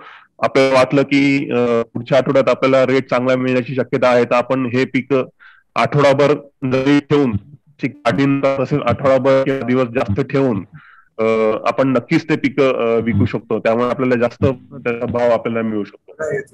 आता लागवड सामग्री जी आहे, लागवड जी आहे तर 20 ते 30 सेंटीमीटर लांबीचे वेलीचे तुकडे घ्यायचे आणि वेलीचे तुकडे लावताना सरी वरंबा, गादी वाफे बनवून घ्यावेत. आणि जे ज्या वेलीमधले 2 ते 3 बीजांकुर जे आहेत तर ते बीजांकुर मातीखाली झाकावेत.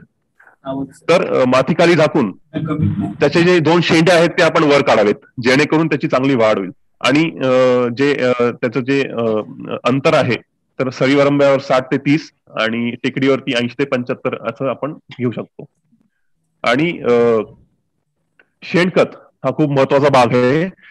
जेव्हा पण आपण कंद पिके आपल्याला माहिती आहे ही मातीखाली येतात, त्यामुळे जमिनीची मशागत ही खूप महत्वाची आहे. लावण्या अगोदर व्यवस्थित 2 ते 3 वेळेस जमीन व्यवस्थित नांगरून घ्यावी, जमीन चांगली भुसभुशीत करावी आणि पाण्याचा निचरा होईल याची काळजी घ्यावी, जेणेकरून कंदांचा विस्तार जो फुगीरपणा आहे तो व्यवस्थित येईल आणि आपलं उत्पन्न नक्कीच वाढेल. आणि शेणखत नक्कीच त्यात मदत करतं. 5 ते 10 टन हेक्टर आपण शेणखत टाकू शकतो. आता नत्र, स्फुरण आणि पालाश याची जी मात्रा आहे, ही मात्रा जी मी इथे सांगितली आहे ती नक्कीच केरळच्या मातीसाठी मृदेसाठी आहे.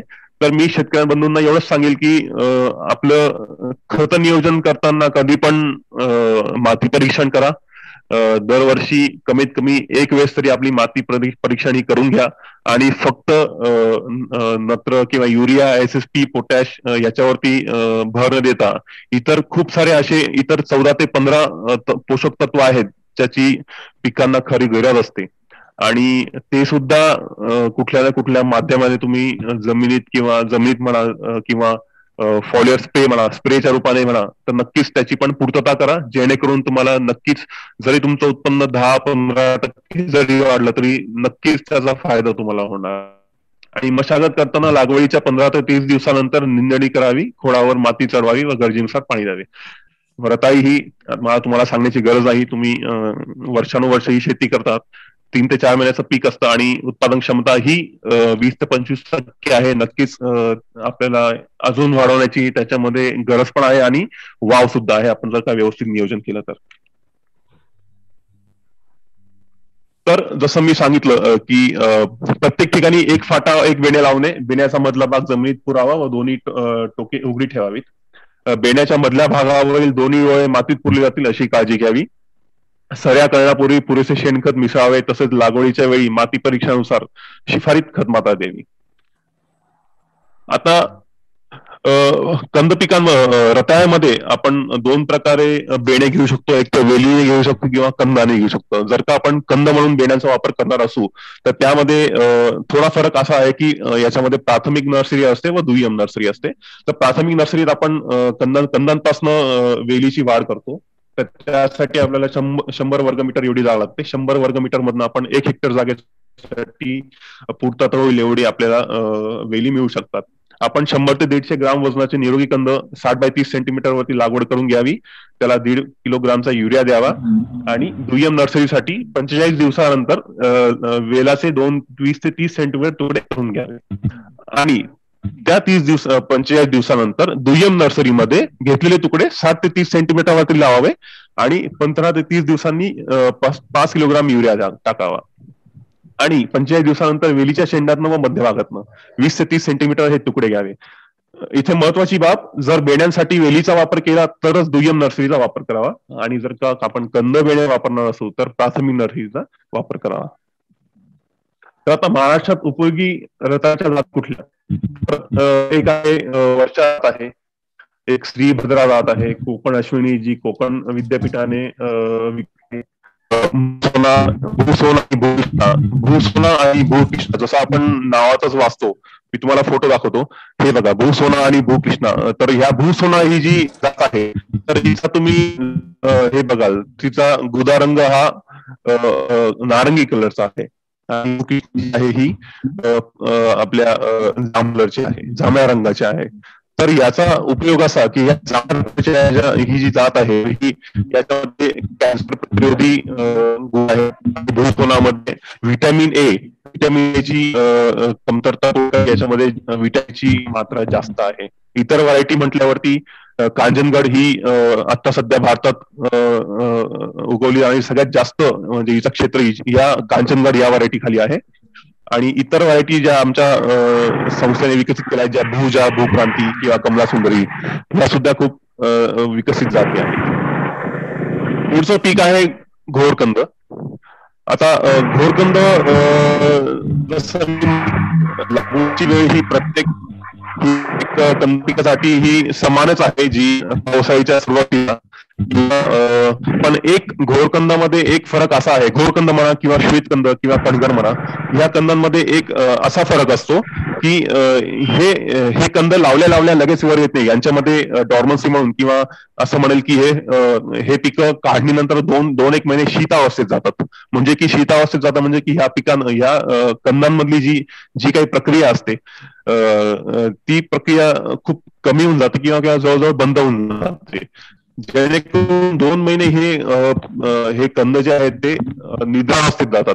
त्यामुळे आपण लागवड करताना आपलं नियोजन असं असावं की आपल्याला पावसाळी जेव्हा सुरू होणार असेल त्याच्या 1-2 महिन्या अगोदर ह्या कंदांची आपण लागवड करावी, जेणेकरून 2 महिने हे निद्रावस्थेत जातील आणि 2 महिन्यानंतर यांच्यामधनं मग अंकुर फुटतात. तर मशागत करताना खड्डे खाऊन माती झाकून घ्यावी 90 ते 90 सेंटीमीटर वरती याची लागवड करावी. तर शेणखत हे 5 ते 10 टन हे सगळ्या कंद पिकांना समानच आहे. नत्र स्फुरत पाला जसं मी सांगितलं, तुम्ही माती तुमची मृदा परीक्षण करून घ्या आणि त्यानुसार तुम्ही ठरवा. कालावधी ह्या पिकांचा 8 ते 10 महिने आहे आणि उत्पादन क्षमता यांची 30 टन आहे. तर प्रत्येक कंद पिकासाठी जसं पाण्याची निचरा होणारी, भुसभुशीत व सेंद्रिय पदार्थ मुबलक असणारी जमीन निवडावी. पूर्वमशागत करताना घराची व्यवस्था करावी. जसं मी माझ्या अनुभवानुसार जेवढे काय कंद लागवड करणारे शेतकरी बंधू आहेत ते सहसा आधार वेलींना देत नाहीत किंवा काय म्हणतात की जेणेकरून आधाराची व्यवस्था ही नक्कीच करावी, कारण की आधार दिल्याने आमच्या निरीक्षणानुसार की 50 ते 60% तुम्हाला असा अनुभव आहे. मग मी नक्कीच सर्व शेतकऱ्यांना ही विनंती करेल की कणगर, घोरकंद किंवा हे जे पिकं जे आहेत यांना नक्कीच तुम्ही आधाराची व्यवस्था करावी, जेणेकरून तुम्हाला नक्कीच 30 ते 50% जास्त उत्पन्न मिळेल. तर ही आधाराची व्यवस्था करण्यासाठी तुम्ही बांबूचा उपयोग घेऊ शकता किंवा नायलॉन दोरी किंवा प्लास्टिक सुतळी जी असते त्याच्या आवश्यकतेनुसार बेंडणी करून भर द्यावी आणि त्यानुसार मग त्याचं पुढे आधाराची व्यवस्था करावी. आता पुढचं आहे श्वेतकंद. श्वेतकंद ह्यात पण आपण लागवड सामग्री म्हणून 250 ते 300 ग्राम कंदाचे तुकडे वापरतो. खड्डे खणून मातीमध्ये ते झाकावेत व्यवस्थित, त्यामध्ये शेणखत टाकावं, 90x90 किंवा 60x60 वरती घ्यावं आणि नत्र स्फुरत पाला जसं मी सांगितलं 100-50-100चा डोस घ्यावा आणि लागवडीच्या 15 दिवसानंतर वेल दोरीवर चढवणे व लागवडीच्या 30 दिवसानंतर निंदणी करावी व खोडावरती माती चढवावी. 9 ते 10 महिने आहे. कणगर मध्ये नक्कीच जेव्हा आपण याची लागवड करतो तर 75 व 75 सेंटीमीटर वरती आपण याची लागवड करावी आणि इतर प्रमाणेच 15 दिवसानंतर याचा वेल आधारावर चढवावा आणि 30 दिवसानंतर निंदणी करावी व व्यवस्थित माती भरून पाणी नियोजन करावे. तर हे कणगर, घोरकंद आणि श्वेतकंदासाठी किंवा आपला करांदा झाला, हे जे पीक आहेत हे एकाच समूहातले पीक आहेत आणि यांना जसं म्हटलं की पाण्याचा निचरा होणारी भुसभुशीत जमीन लागते. ही कुठल्याही कंद पिकासाठी ही महत्वाची बाब आहे.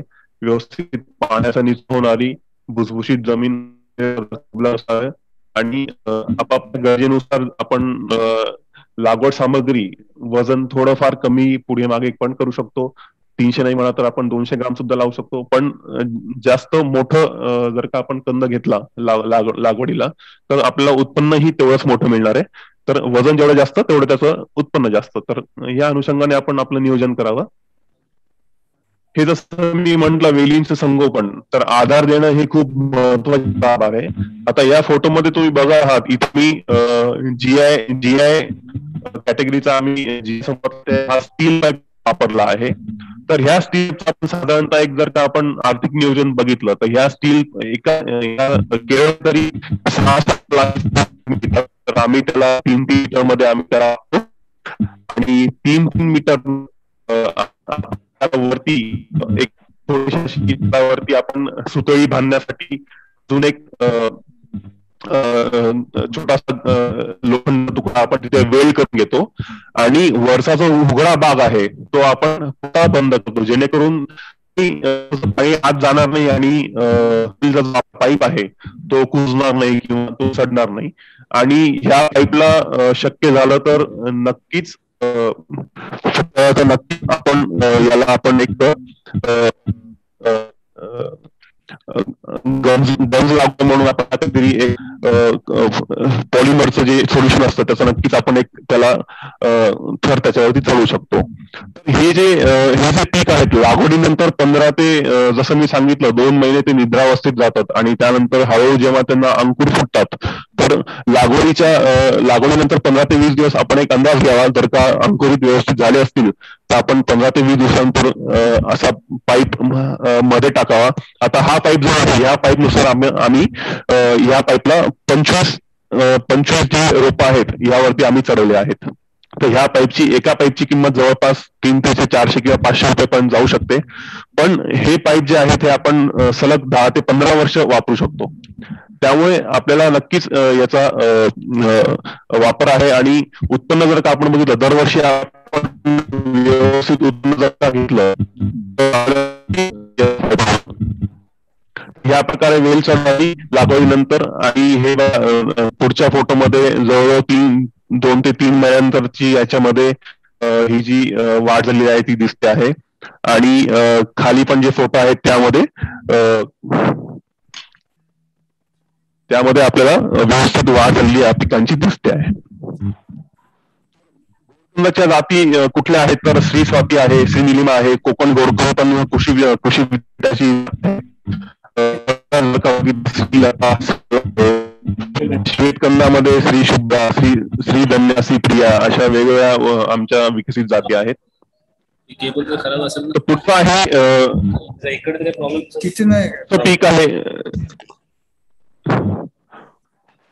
पीक आहे कसावा, टॅपिओका किंवा शेवरकंद. तर हे जे पीक आहे हे पीक आपण पावसाच्या सुरुवातीला लावू शकतो.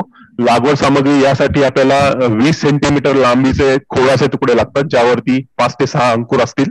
असे अंकुर आपण घ्यायचे आणि त्यांची लांबी 20 ते 30 सेंटीमीटर असते.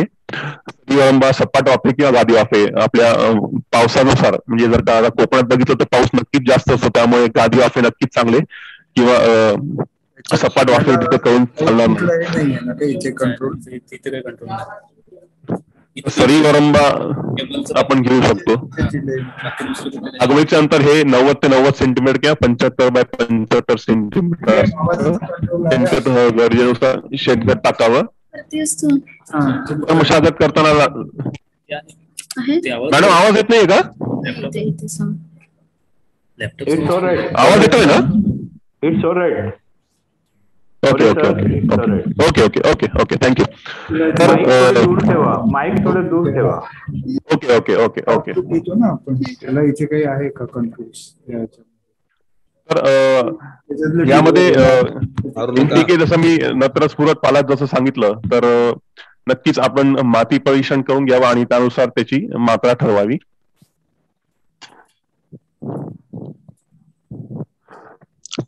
या प्रकारे इथे केरळमधली जी पद्धत आहे इथे सरीवरंबित नाही एक छोटी टेकडी अशी आम्ही बनवतो. आणि कारण की इथे असतो आणि त्यामुळे सडणार नाही आणि पाण्याचा निचरा होऊन जाईल अशी आम्ही काळजी घेतो. आणि इथे तुम्ही उजव्या बाजूला बघाल तर हे जे खोडाची जी लांबी आहे ती बाजूला एक पेन ठेवला आहे. तर त्या तुम्हाला नक्कीच तुलना करण्यास जमणार की ही 20 ते 30 सेंटीमीटर लांबीचा हे खोड आहे. त्याच्यावरती तुम्ही बघू शकता 5 ते 6 अंकुर आहेत.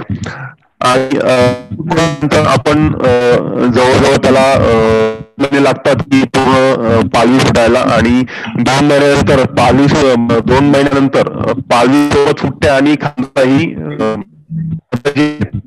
पण सुरुवात होते. तर त्यानुसार आपण दोन ठेवतो, बाकीच्या फांद्या आपण काढून टाकायला हव्यात. तर कसावामध्ये ज्या त्या श्री अतुल्या, श्री सुवर्ण आहे आणि श्री पवित्रा आहे. पुढचं पीक जे आहे सुरण. सुरण सुद्धा याची उत्पादन क्षमता खूप मोठी आहे. आता तुम्ही एक कंद एका म्हणता येईल आपल्याला एका खड्ड्यातनं एक कंद पण एवढा काढला आहे. तर एक कंद नक्कीच सरासरी 1 किंवा 2 किलोचा आहे.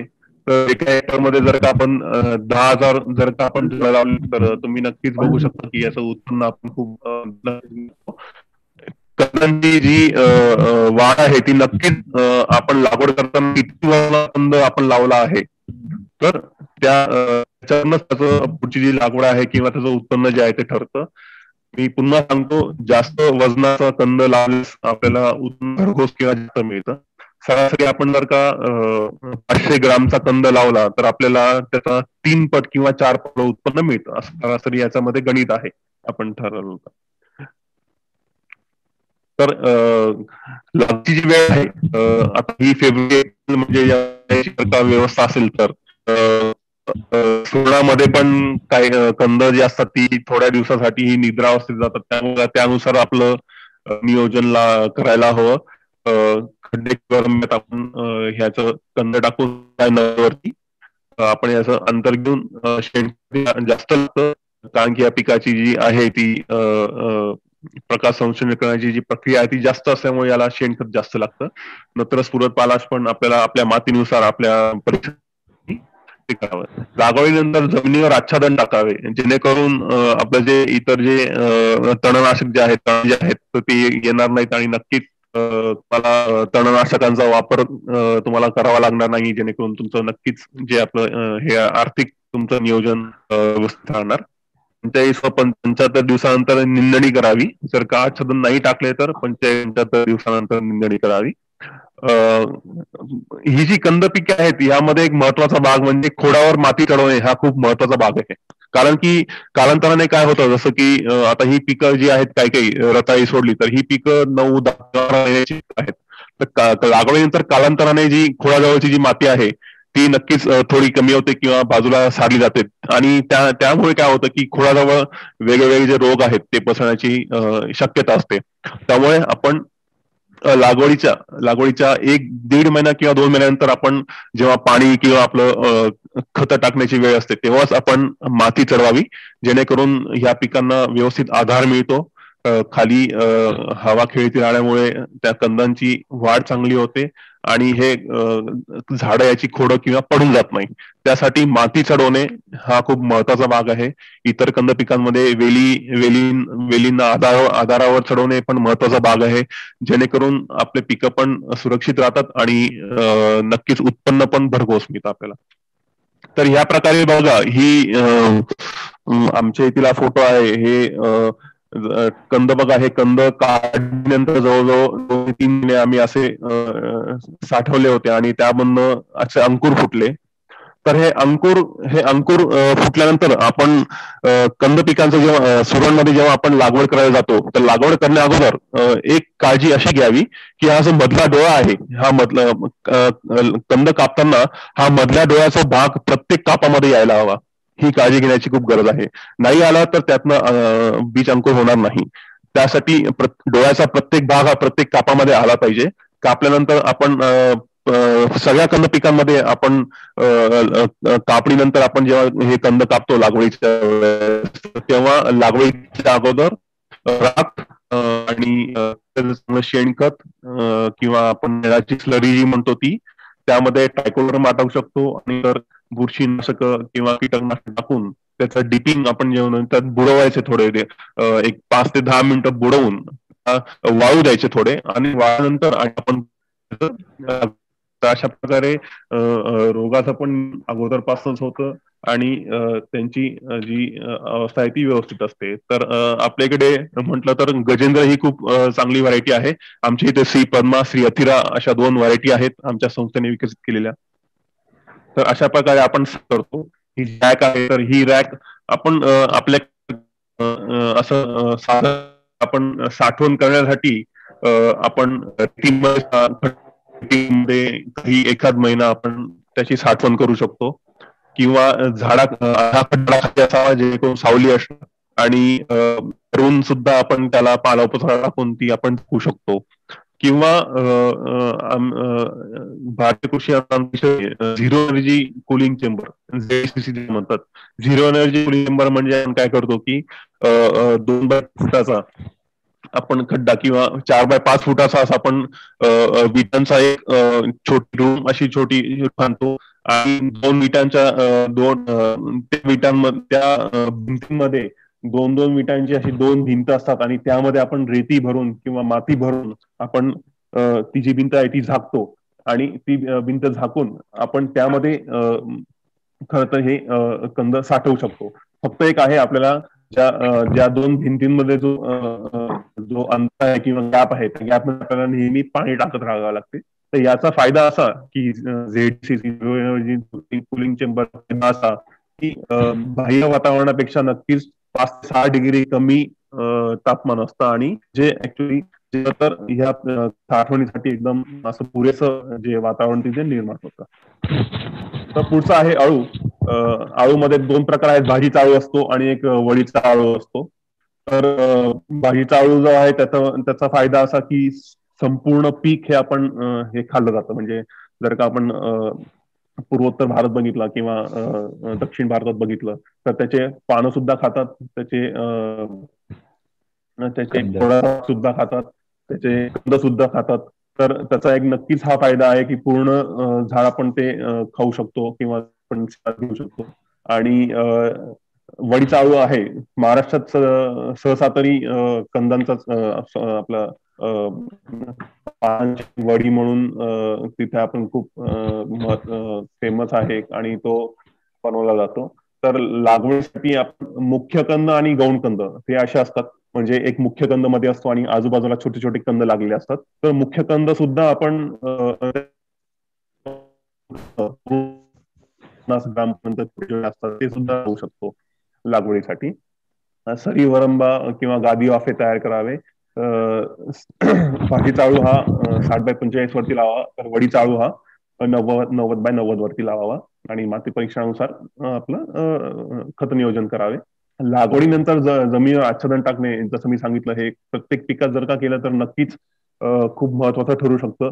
आपल्याकडे प्लास्टिक मल्चिंगचा जर का पर्याय नसला तर आपण शेतातलं जे तण आहे ते आपण सरींच्या मध्ये जर का आपण टाकलं तर नक्कीच त्याचा फायदा होऊ शकतो. किंवा कंद पिकांचे जे स्वतःचे जे पानं पडून खाली जमा होतात तेच पानं आपण जर का खोडाच्या आजूबाजूला जरी टाकले तरी नक्कीच जे जमिनीचं जे तापमान आहे ते नक्कीच कमी राहतं आणि पाण्याचा मग जो वापर आहे तो व्यवस्थित होतो आणि पाणी जास्त वाया जात नाही.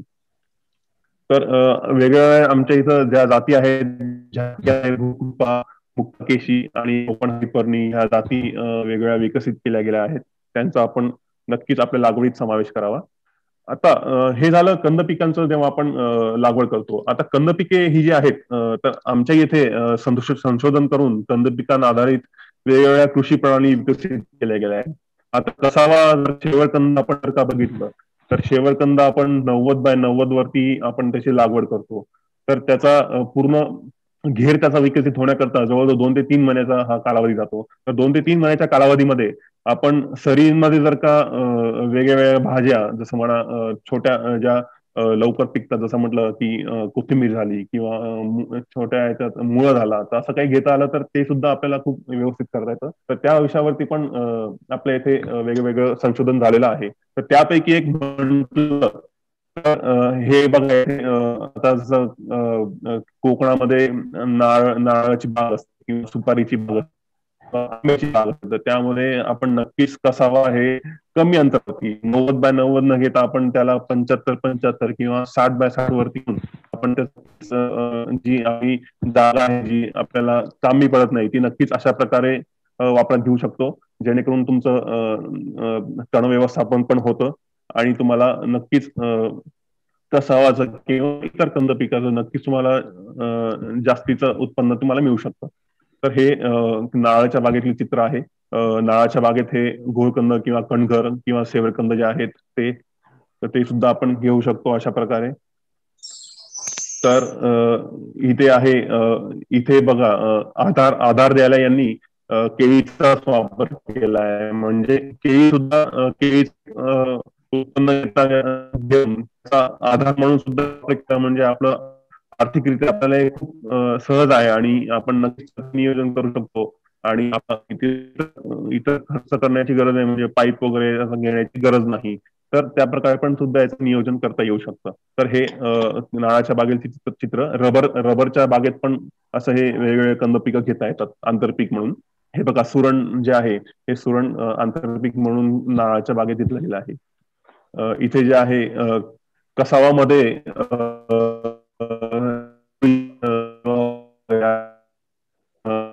नंतर आपण नक्कीच घेऊ शकतो, जेणेकरून वाढ होईल. पर्यंत आपण कावपी हे हिरवळीचे खत म्हणून सुद्धा देऊ शकतो आणि त्याचं आपण शेंगा सुद्धा आपण त्याच्या काढणी करू शकतो. खाली आहे मका आणि घोरकंदाचं खालच्या पिक्चर मध्ये तुम्ही बघू शकता. तर अशा प्रकारे हे आंतरपीक घेण्याचे आपल्याला नक्कीच घेता येऊ शकतं. रताळे हे स्वतः खूप छान आंतरपीक येऊ शकतं. आळ्याची बाग झाली किंवा नारळीची बाग झाली तर रताळ्याला जसं आपलं फार काही मोठं जास्त लागवडीचं अंतर नाहीये, कमी अंतर असल्यामुळे आपण जास्त रोप आपण सामावून घेऊ शकतो आणि नक्कीच आपल्याला चांगलं उत्पन्न मिळू शकतं. तर जसं हे सांगितलं की आंब्याच्या बागेतील हे लवकर पण जातींचा विकास केला गेला आहे. जसं की श्रीजया, विजया या ज्या जाती आहेत इतर जाती 9 ते 10 महिन्याच्या असतात, तर ह्या जाती 6 ते 8 महिन्याच्या आहेत. आणि त्या प्रकारे पण 6 ते 6 महिन्याच्या आत याची काढणी करू शकतो. त्यानुसार पण आपण नक्कीच यांना आंतरपीक म्हणून कसावा हे छान पर्याय आहे. तर पुढचा भाग आहे पाणी नियोजन व सिंचन पद्धती. तर या विषयावर पण इथे गहन नक्कीच आता तुम्हाला ठिबक सिंचनात वेगळा काही असा फायदा सांगण्याची गरज नाही, तुम्हाला नक्कीच त्यातलं सगळंच माहिती असणार. पण समजून घेण्याची अशी गरज आहे की जेव्हा आपण कंद पीक हे लागवड करतो, तर लागवडीच्या 2 महिन्यापर्यंत हे पिकाचा जो स्वतःचा वाढ आहे ती वाढ होत असते. पण 2 महिन्यानंतर पुढील जे महिने आहेत 2 ते म्हणा शेवटी लागवडीपर्यंत पाण्याचीही वाढ होत असते आणि सोबत जमिनीच्या कंदांचीही वाढ होत असते. त्यामुळे आपल्याला पाण्याचं नियोजन करणं फार गरजेचं आहे. दुसऱ्या महिन्यानंतर जेव्हा कंदाची वाढ हळूहळू होत असते तेव्हा पाण्याची जास्त गरज असते. आणि त्यानुसार सुरण पिकामध्ये आमच्या संशोधनानुसार प्रति दिवस आम्ही याच्या इथे हे सांगितलं आहे की हे याच्यानुसार आपल्याला व्यवस्थित आपल्याला उत्पन्न मिळू शकतं. त्याच प्रकारे कसावामध्ये पाण्याची गरज ही 2 ते 2.5 लिटर प्रति रोप आहे. आणि जसं मी सांगितलं लागवडीच्या 4 ते 6 महिन्यानंतर हे फार महत्वाचे असतात, कारण की ह्या दरम्यान कंदांची वाढ होत असते. कंदांची फुगीरता जी आहे, कंद फुगतात, म्हणजे त्याच्यामध्ये जसं मी सांगितलं हे स्टार्च पानांमधनं ही स्टार्च जी आहे खाली कंदमुळांकडे पाठवली जाते आणि त्याची तिथे साठवण केली जाते, म्हणून त्याचं फुगीरता ही वाढते. म्हणून 4 ते 6 महिने हे फार महत्वाचे असतात. या दरम्यान जर का आपल्याला दुष्काळ पडला किंवा पाणी कमी पडलं तर नक्कीच त्याचा प्रभाव आहे तो उत्पन्नावरती आपल्याला दिसतो. तर आळूमध्ये त्याची गरज आहे ती 1 लिटर प्रति रोप आहे प्रति दिवस. ठिबक सिंचनाने आपण नक्कीच पाणी व्यवस्थापन खूप छान करू शकतो. पाण्याची जवळजवळ आपण 30 ते 50% बचत करू शकतो आणि उत्पन्न हे जवळजवळ 20 ते 30% वाढण्याची शक्यता असते. त्यामुळे ठिबक सिंचनामध्ये तुम्ही इतर तुमचे बुरशीनाशक, कीटकनाशक टाकून आणि इतर तुमचे जे तणनाशक आहेत ते टाकून तुमचं नक्कीच परिश्रम भरपूर वाचू शकतात आणि आर्थिक नियोजन व्यवस्थित होऊ शकतं. तर अजून एक पुसा हायड्रोजन म्हणून हा एक खरं म्हटलं तर हा स्टार्चचाच एक भाग आहे.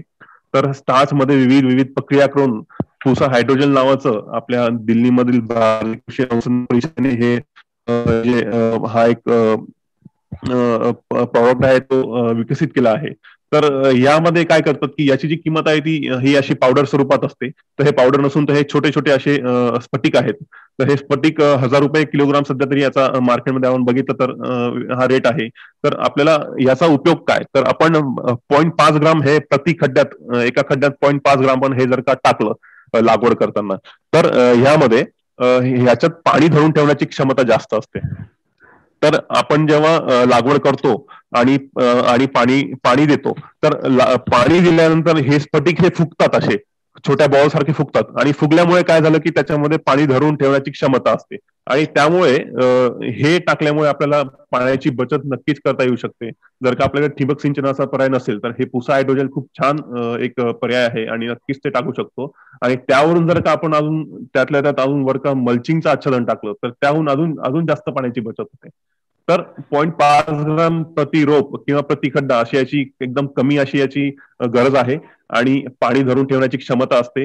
जेव्हा आपण पूर्ण पीक लागवड करून जेव्हा काढणी करतो, हे काढणी केल्यानंतर हे आपापल्या मातीमध्ये कुजून जातं. त्यामुळे त्याचा पर्यावरणावरती पण काही असा खास त्याचा काही प्रादुर्भाव नाहीये किंवा त्याचा हे प्रभाव नाहीये. त्यामुळे ते जमीन आपोआप कुजतं आणि नक्कीच त्याचा खूप फायदा आहे. तर हे आपण नक्कीच आपल्या लागवडीमध्ये याचा समावेश करा, मी अशी विनंती करेल. तर जसं आता सावंत सरांनी, जे कुलगुरू आहेत, त्यांनी सांगितलं की बेड्यांची नेहमीच इथे खूप माग असते किंवा खूप डिमांड आहे आणि त्याचा खर्च जास्त आहे. तर आपण जर का बघाल तर साधारणतः कंद पिकांमध्ये कसावा सोडलं तर इतर कंद पिकांमध्ये बेड्यांचा जो खर्च आहे, कारण की कंद म्हणूनच त्याचा आपण पुढच्या सीझन मध्ये वापर करतो बेड्यांसाठी, तर हा खर्च जो आहे हा जवळजवळ 25 ते 30% आहे. तर हा खूप जास्त खर्च आहे. आणि जर का आपण पारंपरिक जर का बेड्यांची पद्धत बघितली इथे ह्या कॉलममध्ये तुम्ही, तर ती कसावामध्ये 20 ते 25 सेंटीमीटर आहे, जसं मी तुम्हाला फोटो दाखवला. किंवा कणगर आपण 250 ग्रामचा 500 ग्रामचा आपण कंद तुकडा घेतो आणि तो लावतो. किंवा सुरणमध्ये 250 ग्रामचा तुकडा घेतो किंवा अळूमध्ये 50 ग्रामचा तुकडा घेतो. तर आमच्या इथे मिनीसेट नावाची एक तंत्रज्ञान आम्ही विकसित केलं आहे. तर मिनीसेट जर का आपण बघितलं तर मिनीसेटमध्ये आपण काय करतो, पारंपरिक पद्धतीमध्ये कसावामध्ये आपण जर का शेवरकंदामध्ये आपण जर का 25 सेंटीमीटर लांबीचा खोड घेतो, तर आपण तसं न करता मिनीसेट पद्धतीमध्ये आपण 2 सेंटीमीटरचा किंवा 2 अंकुर असलेल्याचा वापर घेतो. तर हे 2 सेंटीमीटरची हे जे खोड आहे छोटं, हे काय करायचं, तर हे जे आहे हे नर्सरीमध्ये लावायचं किंवा आपला जो प्लग ट्रे असतो त्या ट्रे मध्ये लावायचं, जेणेकरून त्याची पहिल्या महिन्यात नर्सरी घ्यायची आणि आपल्याला छान त्याचं नियोजनही करता येतं. आणि त्याचा गुणाकार जो आहे, जर का तुम्ही बघाल पारंपरिक पद्धतीत आपल्याला एका खोडातनं आपल्याला 10 ते 15 बेडे मिळतात. तर हे मिनीसेट पद्धतीत आपल्याला याचं 50 बेडे मिळतात. तर म्हणजे 5 पट बेडे वाढले, जेणेकरून तुमचा बेड्यांचा खर्च हा कमी झाला खरं तर. आणि कमी वजनाचे, जसं की कणगरात आपण पारंपरिक पद्धतीत 250 ग्रामचा कंद लावतो तुकडा, तर तो 250 ग्राम न करता आपण मिनीसेट पद्धतीने जर का 30 ग्रामचा वापरला, तर आपलं जे बेड्यांचा जो गुणाकार आहे तो 1:20 एवढा होऊन जातो. किंवा सुरणमध्ये 250 ग्राम न वापरता 100 ग्राम केला तर तो 1:10 होतो. किंवा अळूमध्ये 50 ग्राम न घेता 25 ग्राम घेता तर 1:20 होतो. जसं की आता इथे तुम्ही बघाल तर वरच्या फोटोमध्ये आपल्याला दिसतं की आपण मोठे खोड घेतो आणि त्याचा 20 सेंटीमीटरचा तुकडा घेतो.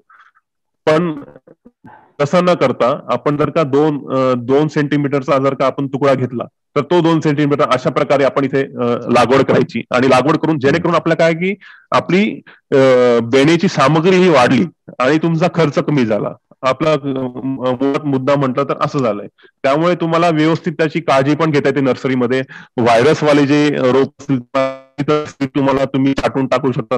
व्हायरस मुख्य पिकावर येणारा पण काही धोका नसतो. तर त्या प्रकारे आपण असे मिनीसेट ह्या वेगवेगळ्या पिकांमध्ये आपण विकसित केली आहे.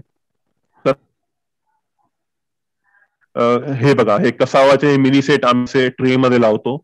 ते महिनाभरापर्यंत त्यांची वाढ झाली तर नंतर त्यांना आपण फील्डमध्ये घेतो. त्यामुळे मिनीसेटचा अजून एक फायदा असा की आपण लागवडीचे जे अंतर आहे ते सुद्धा आपण कमी करू शकतो. 90x90 न घेता आपण 70 किंवा 75 आणि 75 वरती आपण लावलं तर नक्कीच आपले जे रोपांची जी संख्या आहे ती वाढणार आहे आणि तुम्हाला नक्कीच उत्पन्न जास्त वाढेल.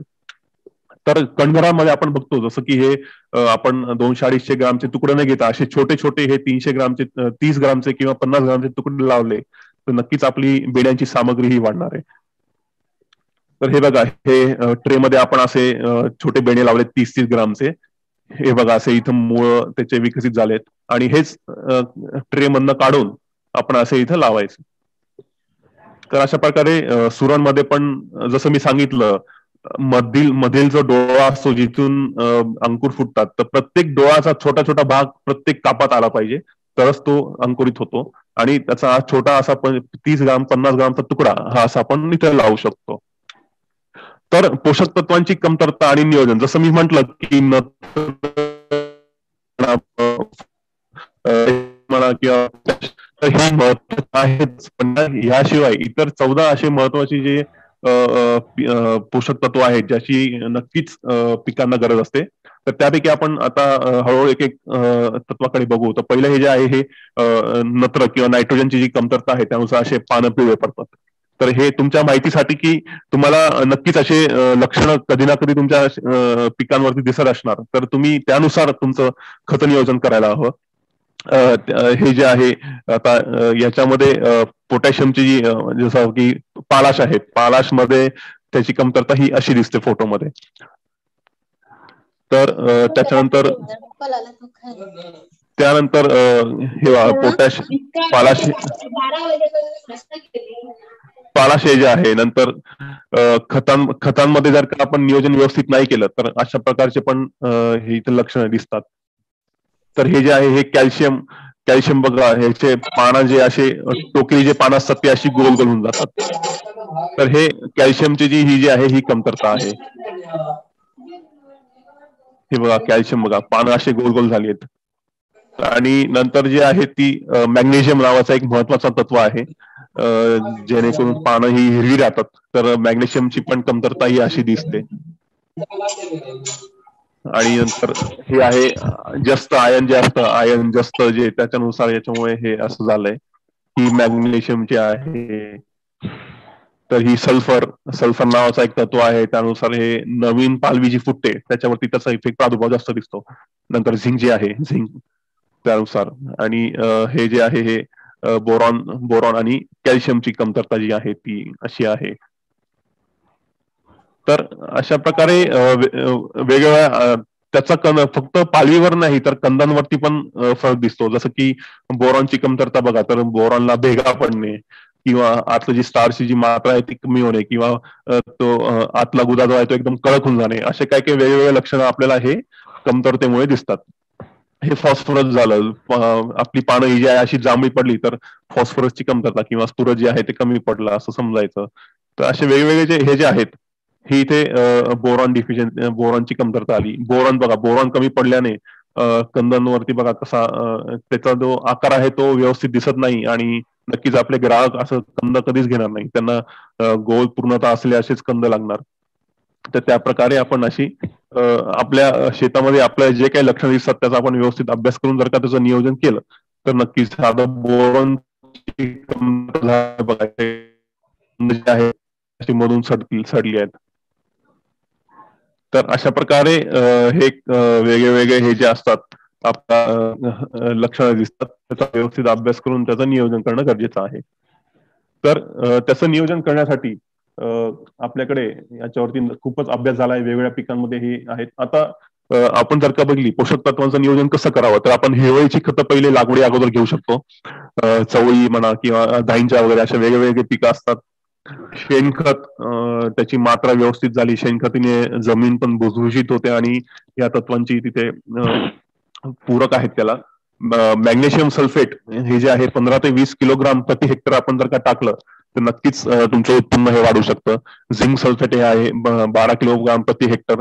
कॅल्शियम सल्फेट झालं हे 1% स्प्रे घेतला किंवा बोरॉनचा पण 10 किलोग्राम किंवा 1% स्प्रे घेतला बोरॉनचा तर हे. पण ही जी आहे ही मी शेतकऱ्या बंधूंना तुम्हाला हे सांगेल की माती परीक्षण करा, त्यात कुठली ही तत्व कमी आहेत त्यानुसार त्याचं तुमचं नियोजन ठरवा. तुमच्या जवळचा कृषी विभाग जो आहे किंवा जे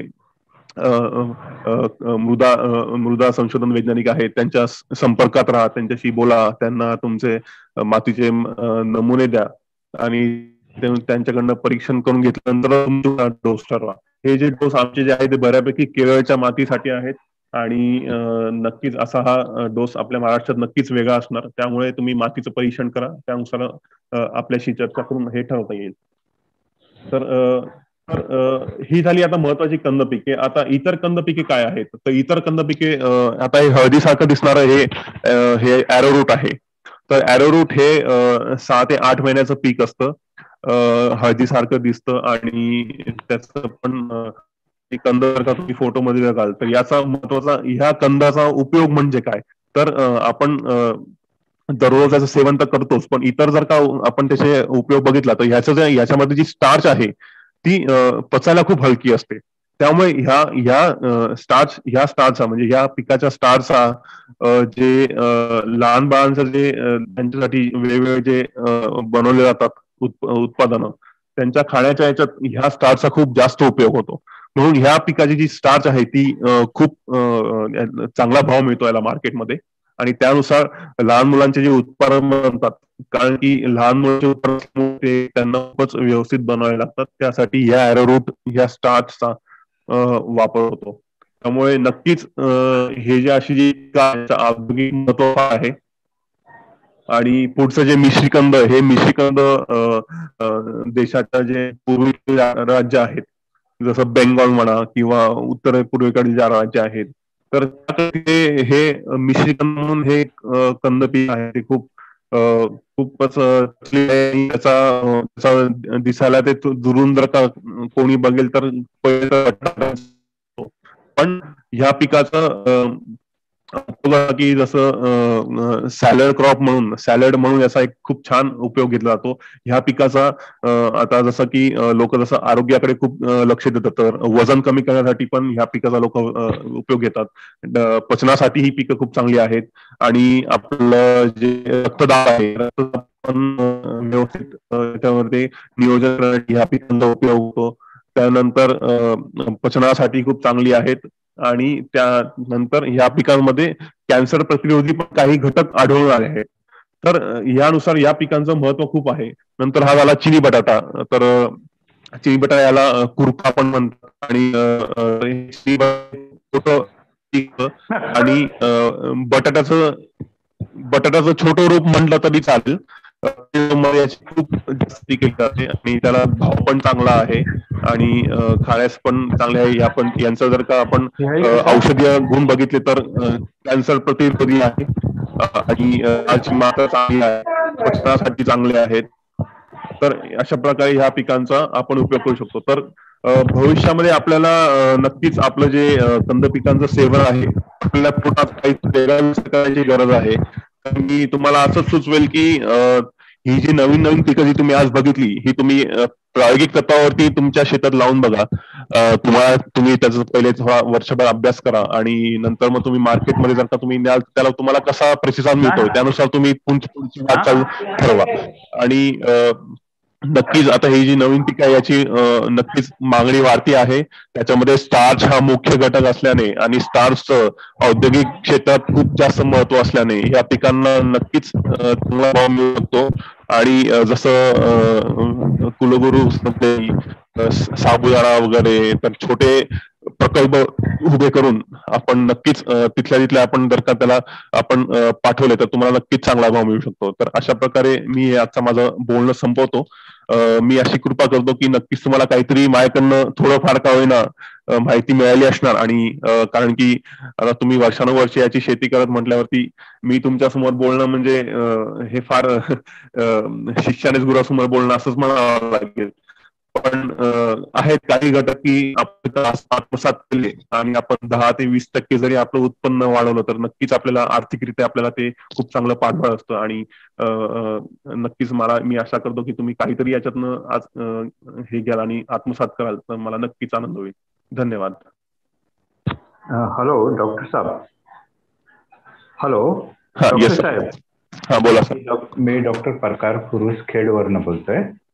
फार छान माहिती दिली, अतिशय धन्यवाद. तुम्ही ICAR मध्ये असल्यामुळे मला एक मदत अशी पाहिजे की केरळ कॉफी बोर्ड जे आहे त्याचं काय लिंक मिळू शकते का? कारण मी ते पाहिलं तर आपल्या कोकणामध्ये कॉफी कॉफी लागवड, जसं केरळ कॉफी बोर्ड मंगलोर वगैरे या साईडला त्यांनी बघा जंगलमध्ये केलेलं आहे. बरोबर. हो बरोबर बरोबर. महाजन साहेब, महाजन शेतकरी मला वाटतं आहेत का? ऐकताय का तुम्ही? तुम्ही आम्हाला हा, तर महाजन काका हे आपल्याला फार एकत्र येऊन पाहणं गरजेचं आहे की आपल्याकडे हे जे कंदमुलं आपण जे इंटरक्रॉप वगैरे घेतोय त्याच्याबरोबर आपण कॉफीचं पण उत्पादन फार मोठ्या प्रमाणात घेऊ शकतो. कारण मी साहेबांना माहिती आहे की मंगलोर वगैरे साईडला केरळ कॉफी बोर्डने फार मोठी लागवड केलेली आहे. तर त्या दृष्टीने तुम्ही सर ICAR मध्ये असल्यामुळं आम्हाला त्याचं काही कॉन्टॅक्ट वगैरे देऊ शकता का? म्हणजे आम्ही प्रायव्हेट किंवा डॉक्टर सावंत साहेब जे कुलगुरू आहेत त्यांच्या मार्फत अप्रोच करू शकतोय. हॅलो, मी महाजन काका बोलतोय. हा बोला सर.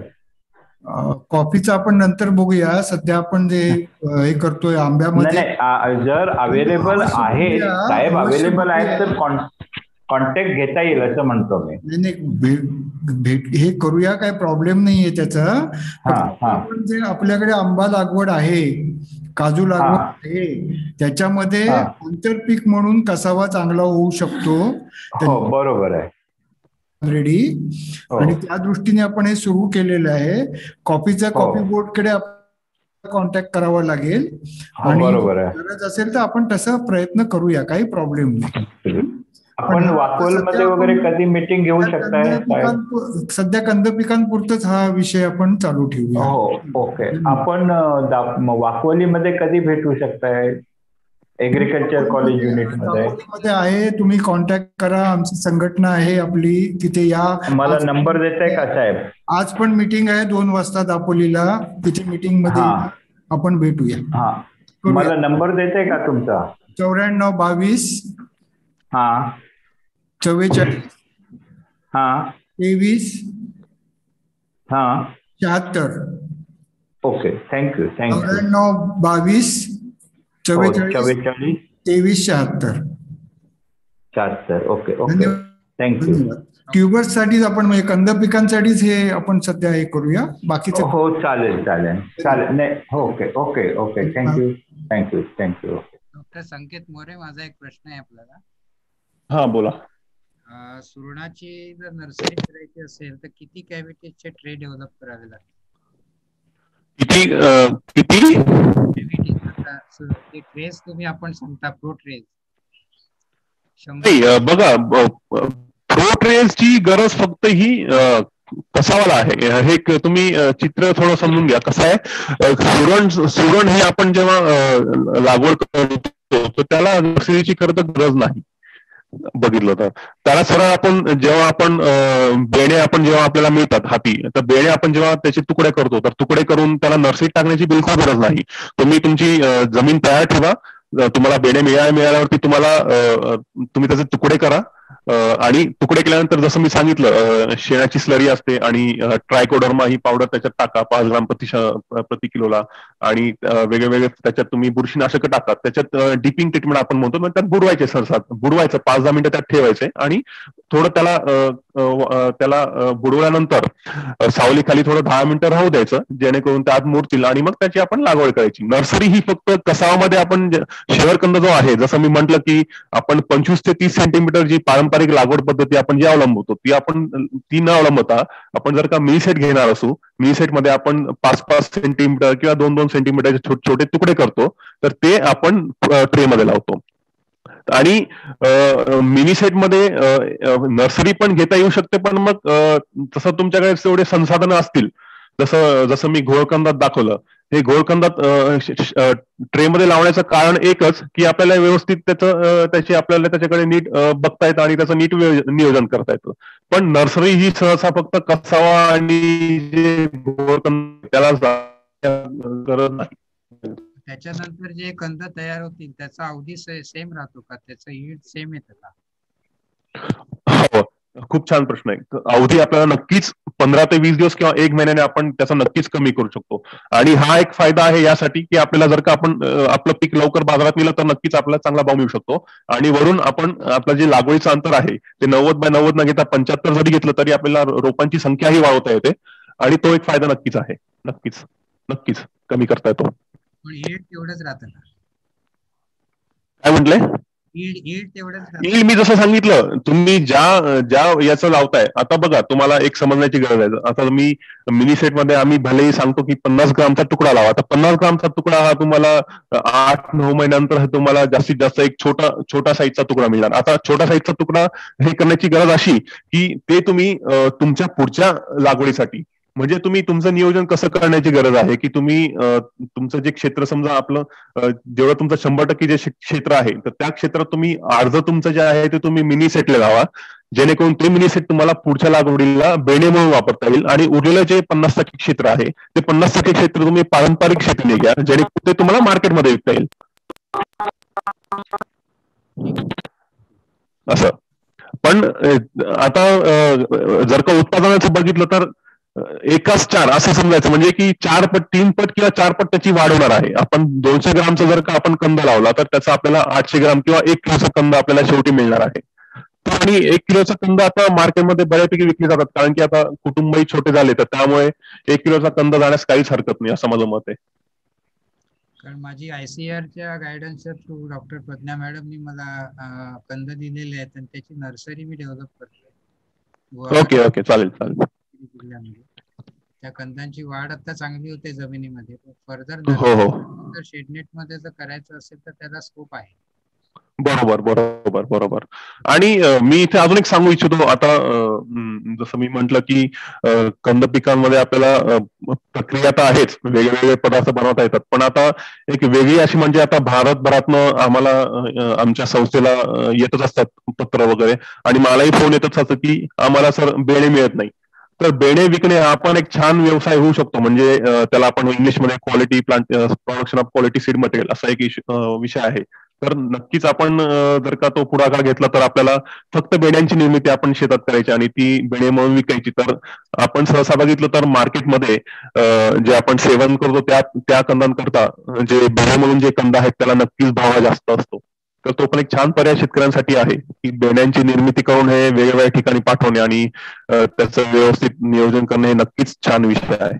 गेले 2 वर्ष रवींद्र व्हरायटीची आम्ही कंद वेगवेगळ्या बचत गटांना वगैरे आमच्या जिल्ह्यामध्ये आम्ही प्रोव्हाइड. बरोबर. कुठल्या ठिकाणी सर? दापोलीतच का? मी गुहागर तालुका, जिल्हा रत्नागिरी. बरं. चालेल. हॅलो, बोला. हा, ते शेतकऱ्यांचा जो प्रश्न होता तो असा होता का बाबा त्यांना उत्पन्न तेवढंच मिळेल का, परंतु त्यांना मी म्हणजे याच्यात एक ऍडिशन असं करू इच्छितो का तुमची शेवटी मॅनेजमेंट प्रॅक्टिसेसवर अवलंबून असते. आणि सर्वसाधारणपणे आपण लागवड करतो कांदा जेवढ्या ग्रॅमचा किंवा जेवढ्या वजनाचा, तर त्याच्या एक तुम्ही सांगितलं जसं 4 ते 5 पटीने ते 5-6 पटीपर्यंत आपण चांगल्या प्रकारे त्याचं उत्पन्न वाढवू शकतो.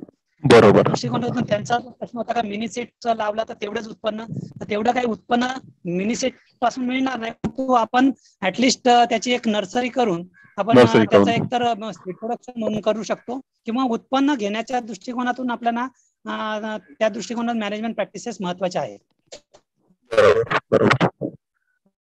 Thank you sir.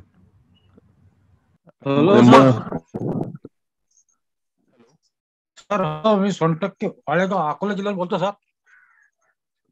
कंदाची आपण पावडर बनवू शकतो का? हो, पावडर बनवू शकतो. आमच्या इथे अजून वेगळे पदार्थ आमच्या इथे शासनाने त्यातनं पापड सुद्धा बनवले आहेत. तर नक्कीच त्याची पावडर नक्कीच विकता येऊ शकते. नक्कीच. त्याचा भाव काय मिळू शकतो सर आपल्याला? भाव मला खरं तर नाही सांगता येणार, कारण की तसं अजून कोणी करत नाहीये. पण जर का आपण इतर कंद पिकांच्या पावडरचा आपण रेट बघितला तर याच्यामध्ये खूप तफावत आहे. काही ठिकाणी ती 100, 200, 300 असा पण मी रेट ऐकलेला आहे. आणि मी मुंबईमध्ये काही व्यापाऱ्यांशी बोललो पण होतो. तर त्यांना तेच आहे की त्यांना हॅलो सर, आपण जर याचे सरकार मार्फत पावडरसाठी परमिशन घेतली तर आपला फायदा होऊ शकतो ना सर शेतकऱ्याचा? फायदा होऊ शकते आणि परमिशन घेण्याची अशी गरज नाही, पण तुमच्या मार्केटमध्ये त्याची मांग हवी, डिमांड हवी पहिली गोष्ट. मी म्हणून कंद पिका लावताना मी नाही, डिमांड तुम्ही तयार करून यासाठी कराल की हो नक्कीच आमचे प्रयत्न त्यानुसार चालू आहे. पण कसं आहे की आपल्याला एक समजून घेण्याची गरज अशी आहे. नाही, तुमचं म्हणणं बरोबर आहे, आम्ही सरकारला सांगू, पण कसं असतं की शेवटी घेणारे म्हणजे डिमांड हवी. खरं तर सरकार आपल्या परीने प्रयत्न करतात, शेतकरी करतात आणि आम्हीही करतो, पण तुम्हाला जशी डिमांड आहे तसंच तुम्हाला त्याच्यानुसार हे करावं लागणार असं. आता कसावा जर का शेवळकंद तुम्ही बघा, आता उदाहरण घ्या शेवळकंदाचं. शेवळकंद जर का आपण सांगितलं विदर्भात पाणी कमी आहे, तुम्ही लावा, ते कमी पाण्यात पण छान येतं, पण त्याला खाणारे पण हवे, म्हणजे त्याला तशी डिमांड पण हवी. आणि आपल्याकडे साबुदाणा जरी खाल्ला जात असला जास्त, पण त्याच्यानुसार त्याच्या ज्या इंडस्ट्री आहे, त्याची जी हे आहे इंडस्ट्री आपल्याकडे नाही साबुदाणा बनवणारी, त्यामुळे पण मग आपल्या शेतकऱ्यांना ते उत्पन्न त्यांना मग तामिळनाडूला पाठवावं लागणार. मग तामिळनाडू आणि जर का एवढ्या दुरून जर का घेतील उत्पन्न तर त्यांना ते आर्थिकरित्या नाही ना हे होणार, त्यामुळे तसं असं आहे. म्हणून मी तुम्हाला हे सांगतो, सगळ्यांना हे सांगतो की तुम्ही ही पिके कमी क्षेत्रावरती तुम्ही तुमच्या शेतात लावा आणि हळूहळू त्याचा अभ्यास करून त्याची कशी वाढ आहे किंवा कशी त्याची मागणी आहे, त्यातनं आपल्याला वेगवेगळं अजून काय करता येऊ शकतं, तुमच्या लेवलला त्याचा तुम्ही प्रतिसाद बघा आणि त्यानुसार पुढे त्याचं तुमचं भवितव्य ठरवा, असं माझं म्हणणं आहे. नाही, तसं जर आपण माल सेल केला, कुठं पाठवलं तुमच्या मार्फत तर आमच्या मार्फत तसं ते आमच्या अधिपत्याखाली येत नाही आणि खरं तर व्यापारी जे आहेत तेच घेऊ शकतात खरं तर, पण यानुसार नक्कीच विचार करता येऊ शकतो यात. हो ना. पण तसं माझं म्हणणं आहे, प्रत्येक विद्यापीठाला हे डेमो द्यायला लावा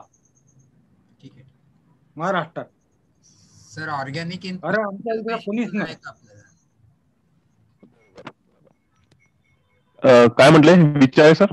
ऑर्गॅनिक इनपुट विद्यापीठाला, प्रत्येक विद्यापीठाला डेमो द्यायला महाराष्ट्रात.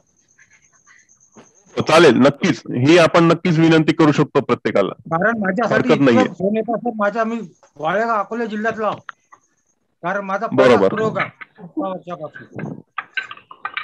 इतकं मी लावलंय का काही देऊ शकत नाही आपण. कुठलं पीक लावलंय तुम्ही? सुरणकण. बर बर बर बर बर बर. नाही, नक्कीच नक्कीच नक्कीच या बाबतीत आपण विनंती करू शकतो आणि विद्यापीठांशी पण संपर्क करू शकतो. मी नक्कीच त्या बाबतीत नक्कीच मी करेल काय ते नक्कीच.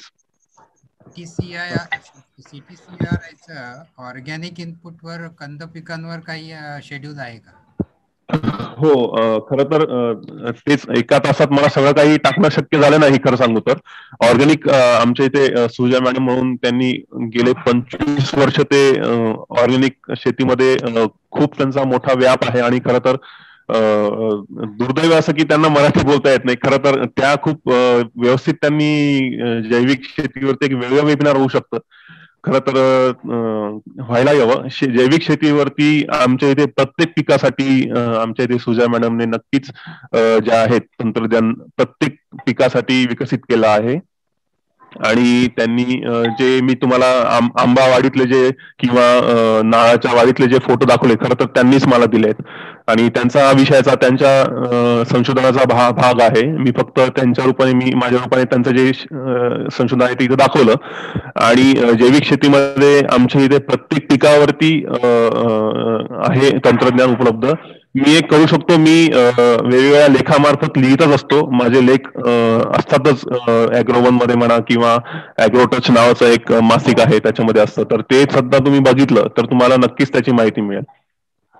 मॅडमचा काही कॉन्टॅक्ट नंबर किंवा आपला ईमेल आयडी शेअर करा चॅट बॉक्स वर, तर आम्ही फर्दर कॉरेस्पॉन्डन्स करू. माझा का? आपला पण आणि मॅडम. बरं, मी टाकतो मी नक्कीच. Sanket sir, good afternoon.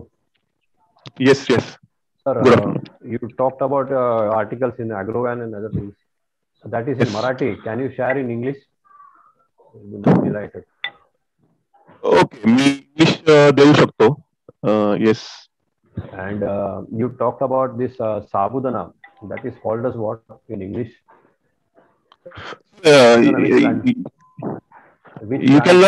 You know Marathi, sir, or shall I just speak in English? मला समजते पण I can understand, but more comfortable in English. In English we call it sago. S-A-G-O, sago. Okay, sago. Okay, fine, got it. Yes. White pearls, we can say white pearls, round shapes. Yes. Okay. And you talked about it is widely made in industrial, in small and large in Tamil Nadu. Sago and cassava. Yes, hill area. Yes. Pardon? It's in hilly area? Yes. Sago. It is Salem area, sir. Salem area of Tamil Nadu. Okay. And cassava? Yeah, cassava is also grown there, sir. Okay. Sago is made from the cassava tubers. Okay. Fine, got it. Yes. Thank you. Okay. Hydrogen बद्दल further माहिती कुठे मिळेल? कशाबद्दल? Hydrogen तुम्ही बघाल तर कृषी विद्यापीठांना तुम्ही नक्कीच विचारू शकता आणि तुम्ही मागवू पण शकतात. तर मी तुम्हाला ऑनलाईन वरती पण आहेत भरपूर, त्याच्यामध्ये आता भरपूर कंपनी त्याच्यामध्ये उतरल्या आहेत आणि भरपूर काही उत्पादन उपलब्ध आहेत वेगळ्या किमतीमध्ये. तर तुम्ही जर का इंटरनेट तुम्हाला जर का वापरता येत असेल तर नक्कीच ऑनलाईन तुम्हाला ते घरबसल्या तुम्हाला मिळून जाणार, काही प्रश्नच नाहीये. Okay sir. नमस्कार संकेत सर. येस सर, माझं नाव मनीष जांभेकर आहे. मी हल्लीच गांडूळ खताचं एक युनिट उभारलंय ज्याच्यात 15 टन मी गांडूळ खत बनवतोय. तर मला विचारायचं होतं, मला आमच्या इथे सुरण, रायगडमध्ये रोहा तालुक्यामध्ये ना सुरण नॉर्मली बांधावर वगैरे वाढत असतात. तर मला विचारायचं होतं की मी सुरुवात जर मला करायची असेल आणि गांडूळ खत त्याच्यात वापरून मला जर सुरणाचं प्रोडक्शन घ्यायचं असेल तर मला किती गुंठाने किंवा किती एरियामध्ये मी ते चालू करू शकतो आणि नियर बाय मार्केट कुठे त्याला करता येईल का? बघा, पहिली गोष्ट किती क्षेत्र लागेल हे किंवा किती बेणे लागतील हे आपल्याला वजनानुसार ठरवावं लागणार, बरोबर. आता सुरण जर का तुम्ही 90 बाय 90 सेंटीमीटर वरती लावलं, बरोबर, तर प्रति हेक्टरी किंवा प्रति एकरी आपण बोलूयात, तर प्रति एकरी तुम्हाला जवळजवळ 4000 रोपं लावावी लागणार, बरोबर. 4000 रोपं लावायची म्हणजे जर का तुम्ही ठरवलं की बाबा मी 250 ग्रामचा कंद लावणार, तर 4 रोपांना 250 ग्राम, तर त्यानुसार तुम्हाला ते बेण्यांची सामग्री तुम्हाला कळून जाईल, पहिली गोष्ट, बरोबर. आणि गांडूळ खत नक्कीच वापरता येऊ शकतं, का नाही, कुठल्याही पिकाला गांडूळ खत हे चांगलंच आहे, काही त्यात हेच नाहीये. नाही, पण जे तुम्ही म्हणालात की सुरण समजा आपण 250 ग्राम्सने स्टार्ट केलं, then we can get maximum 800 grams or 1000 grams, 1 kilo पर्यंत. सो अशा इनपुटने, गांडूळ खतासारख्या इनपुटने याच्यामध्ये रेट ऑफ प्रोडक्शन वाढतं किंवा टोटल क्वांटिटी वाढते का? जसं मस्कर सर पण म्हणाले आणि मी पण तसंच म्हणेल की तुम्ही जे काही मी आज दाखवलं त्यात तुम्ही किती आत्मसात करता आणि किती त्याचा तुम्ही उपयोग करता शेतीमध्ये व्यवस्थितरित्या. तुम्ही सॉइल टेस्टिंग करा पहिले सुरुवात करण्या अगोदर, जेणेकरून तुम्हाला सगळ्याच घटकांची तुम्हाला त्यात किती कमी आहे किंवा किती जास्त आहेत ते तुम्हाला कळणार, पहिली गोष्ट. जे काही कमी आहे, जे काही कमतरता आहे, ती सुद्धा आपण मातीच्या जे घटक ऑलरेडी जे आहेत त्याच्या कॅल्क्युलेशननुसार आपण ठरवू शकतो की बाबा 12 किलोग्राम, जसं आम्ही आता तुम्हाला उदाहरण सांगतो, जसं आपण बोरॉनचं सांगितलं 10 किलो प्रति हेक्टर सांगतो, पण तुमच्या क्षेत्रात जर का बोरॉन जर का माती मृदेमध्ये असेलच तर आपण 10 ऐवजी आपण 5 वरती आणू शकतो, पहिली गोष्ट. त्यानुसार आपल्याला नियोजन करण्याची गरज आहे. तुम्ही मृदा परीक्षण करा. मार्केट तुमचा कुठला, रायगड एरिया म्हटले, बरोबर. हो सर. तर मार्केट तर तुम्हाला जवळपास तुमचं जे असणार ते एपीएमसी मध्ये तुम्हाला मिळणार. व्यापाऱ्याशी पण संपर्कात राहा आणि तो पण एक महत्वाचा भाग आहे. नक्कीच. आणि त्यानुसार तुम्ही तुमचं सुरू करू शकता असं. आणि अजून काही क्वेश्चन होता का तुमचा? अजून काही प्रश्न होता का? तेच, म्हणजे समजा आपण नॉर्मल सॉइल मध्ये केलं वर्सेस आपण गांडूळ खत वापरून केलं तर तो कसा फरक पडेल ते पण ते ठीक आहे. आपण मी जेव्हा सुरुवात करेन तेव्हा नक्कीच मला तो फरक आणि त्याच्याबद्दल नक्कीच. आणि आता बघा, मी सांगतो गांडूळ म्हणजे तुम्हाला NPK पण वापर कमी करायला हवा, कारण की गांडूळ खतात तुमचं तेवढं बऱ्यापैकी गांडूळ खताचं पण तुम्ही परीक्षण करून घ्या, म्हणजे तुम्हाला जेणेकरून तुम्हाला कीटक आहेत त्याच्यात ते तुम्हाला बरोबर. हॅलो. हा सर. बरोबर. मृदा परीक्षण करा. मृदा परीक्षण गट कमी आहेत ते कळणार आणि कुठले गट कमी पडतात कुठले टाकायचे जास्त ते कळणार आणि त्यानुसार तुम्ही तुमचं पुढे सुरू करा. मग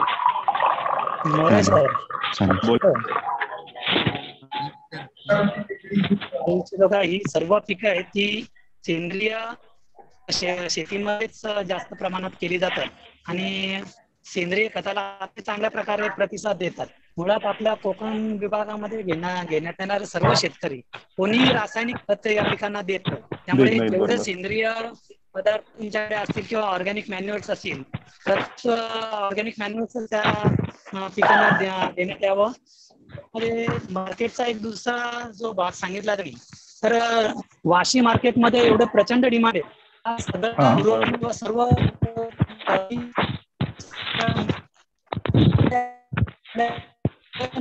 बाहेरून येतात. आपण जर इकडे प्रोडक्शन केलं तर निश्चित आपल्याला अतिशय जवळ अशा प्रकारचे मार्केट उपलब्ध आहे. आणि मला बियाण्याच्या संदर्भात जर काही प्रश्न असतील तर बियाण्याच्या बाबतीत पण आपण बऱ्याचशा शेतकऱ्यांकडे काही डेमॉन्स्ट्रेशन घेतलेली आहे, त्यांच्या माध्यमातून पण शेतकऱ्यांकडून तुम्हाला बियाणे मिळू शकते. ते 15 मार्क लिहिलं होतं.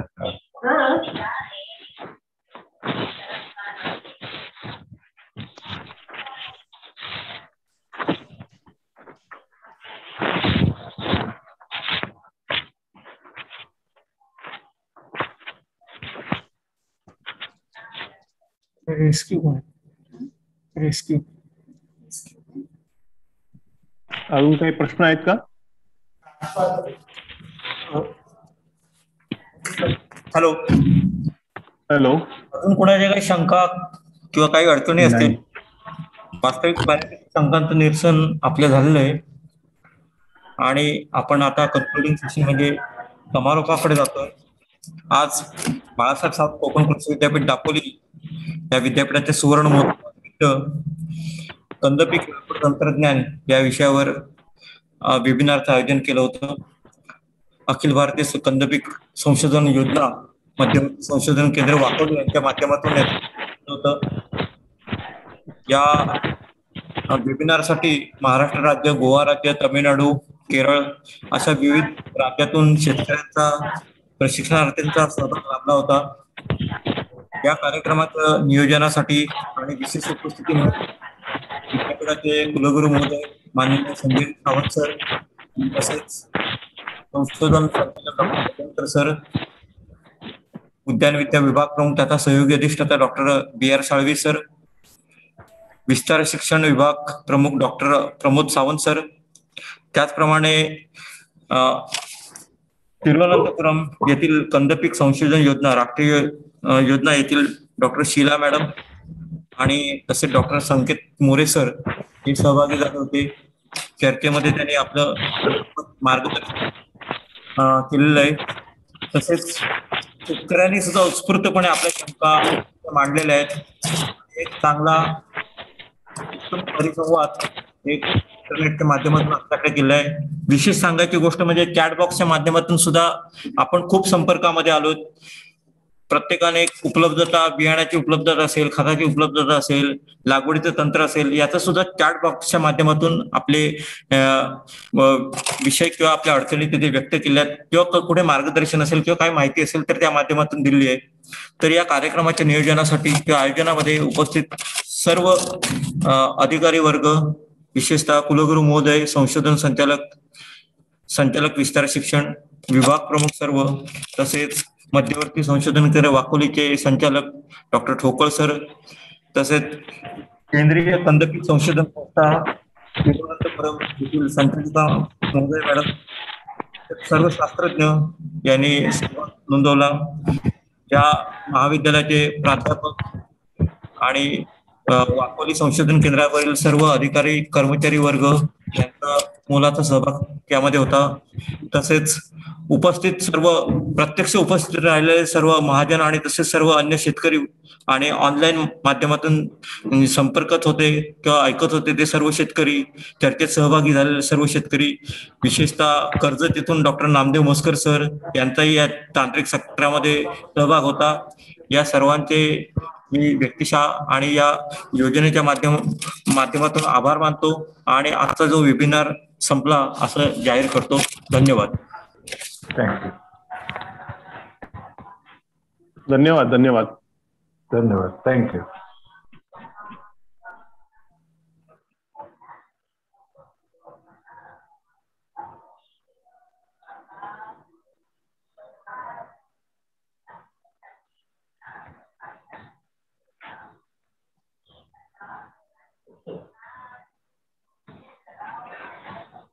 Hello, Mukhtar. Ini develop kerja mana?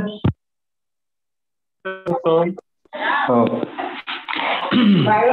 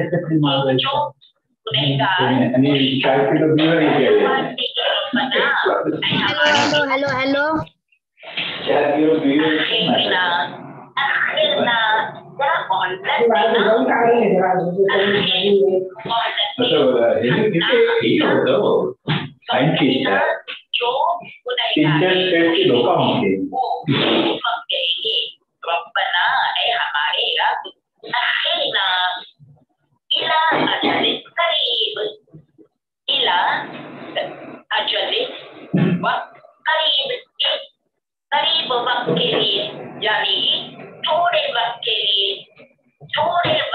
लिए, थोड़े करीब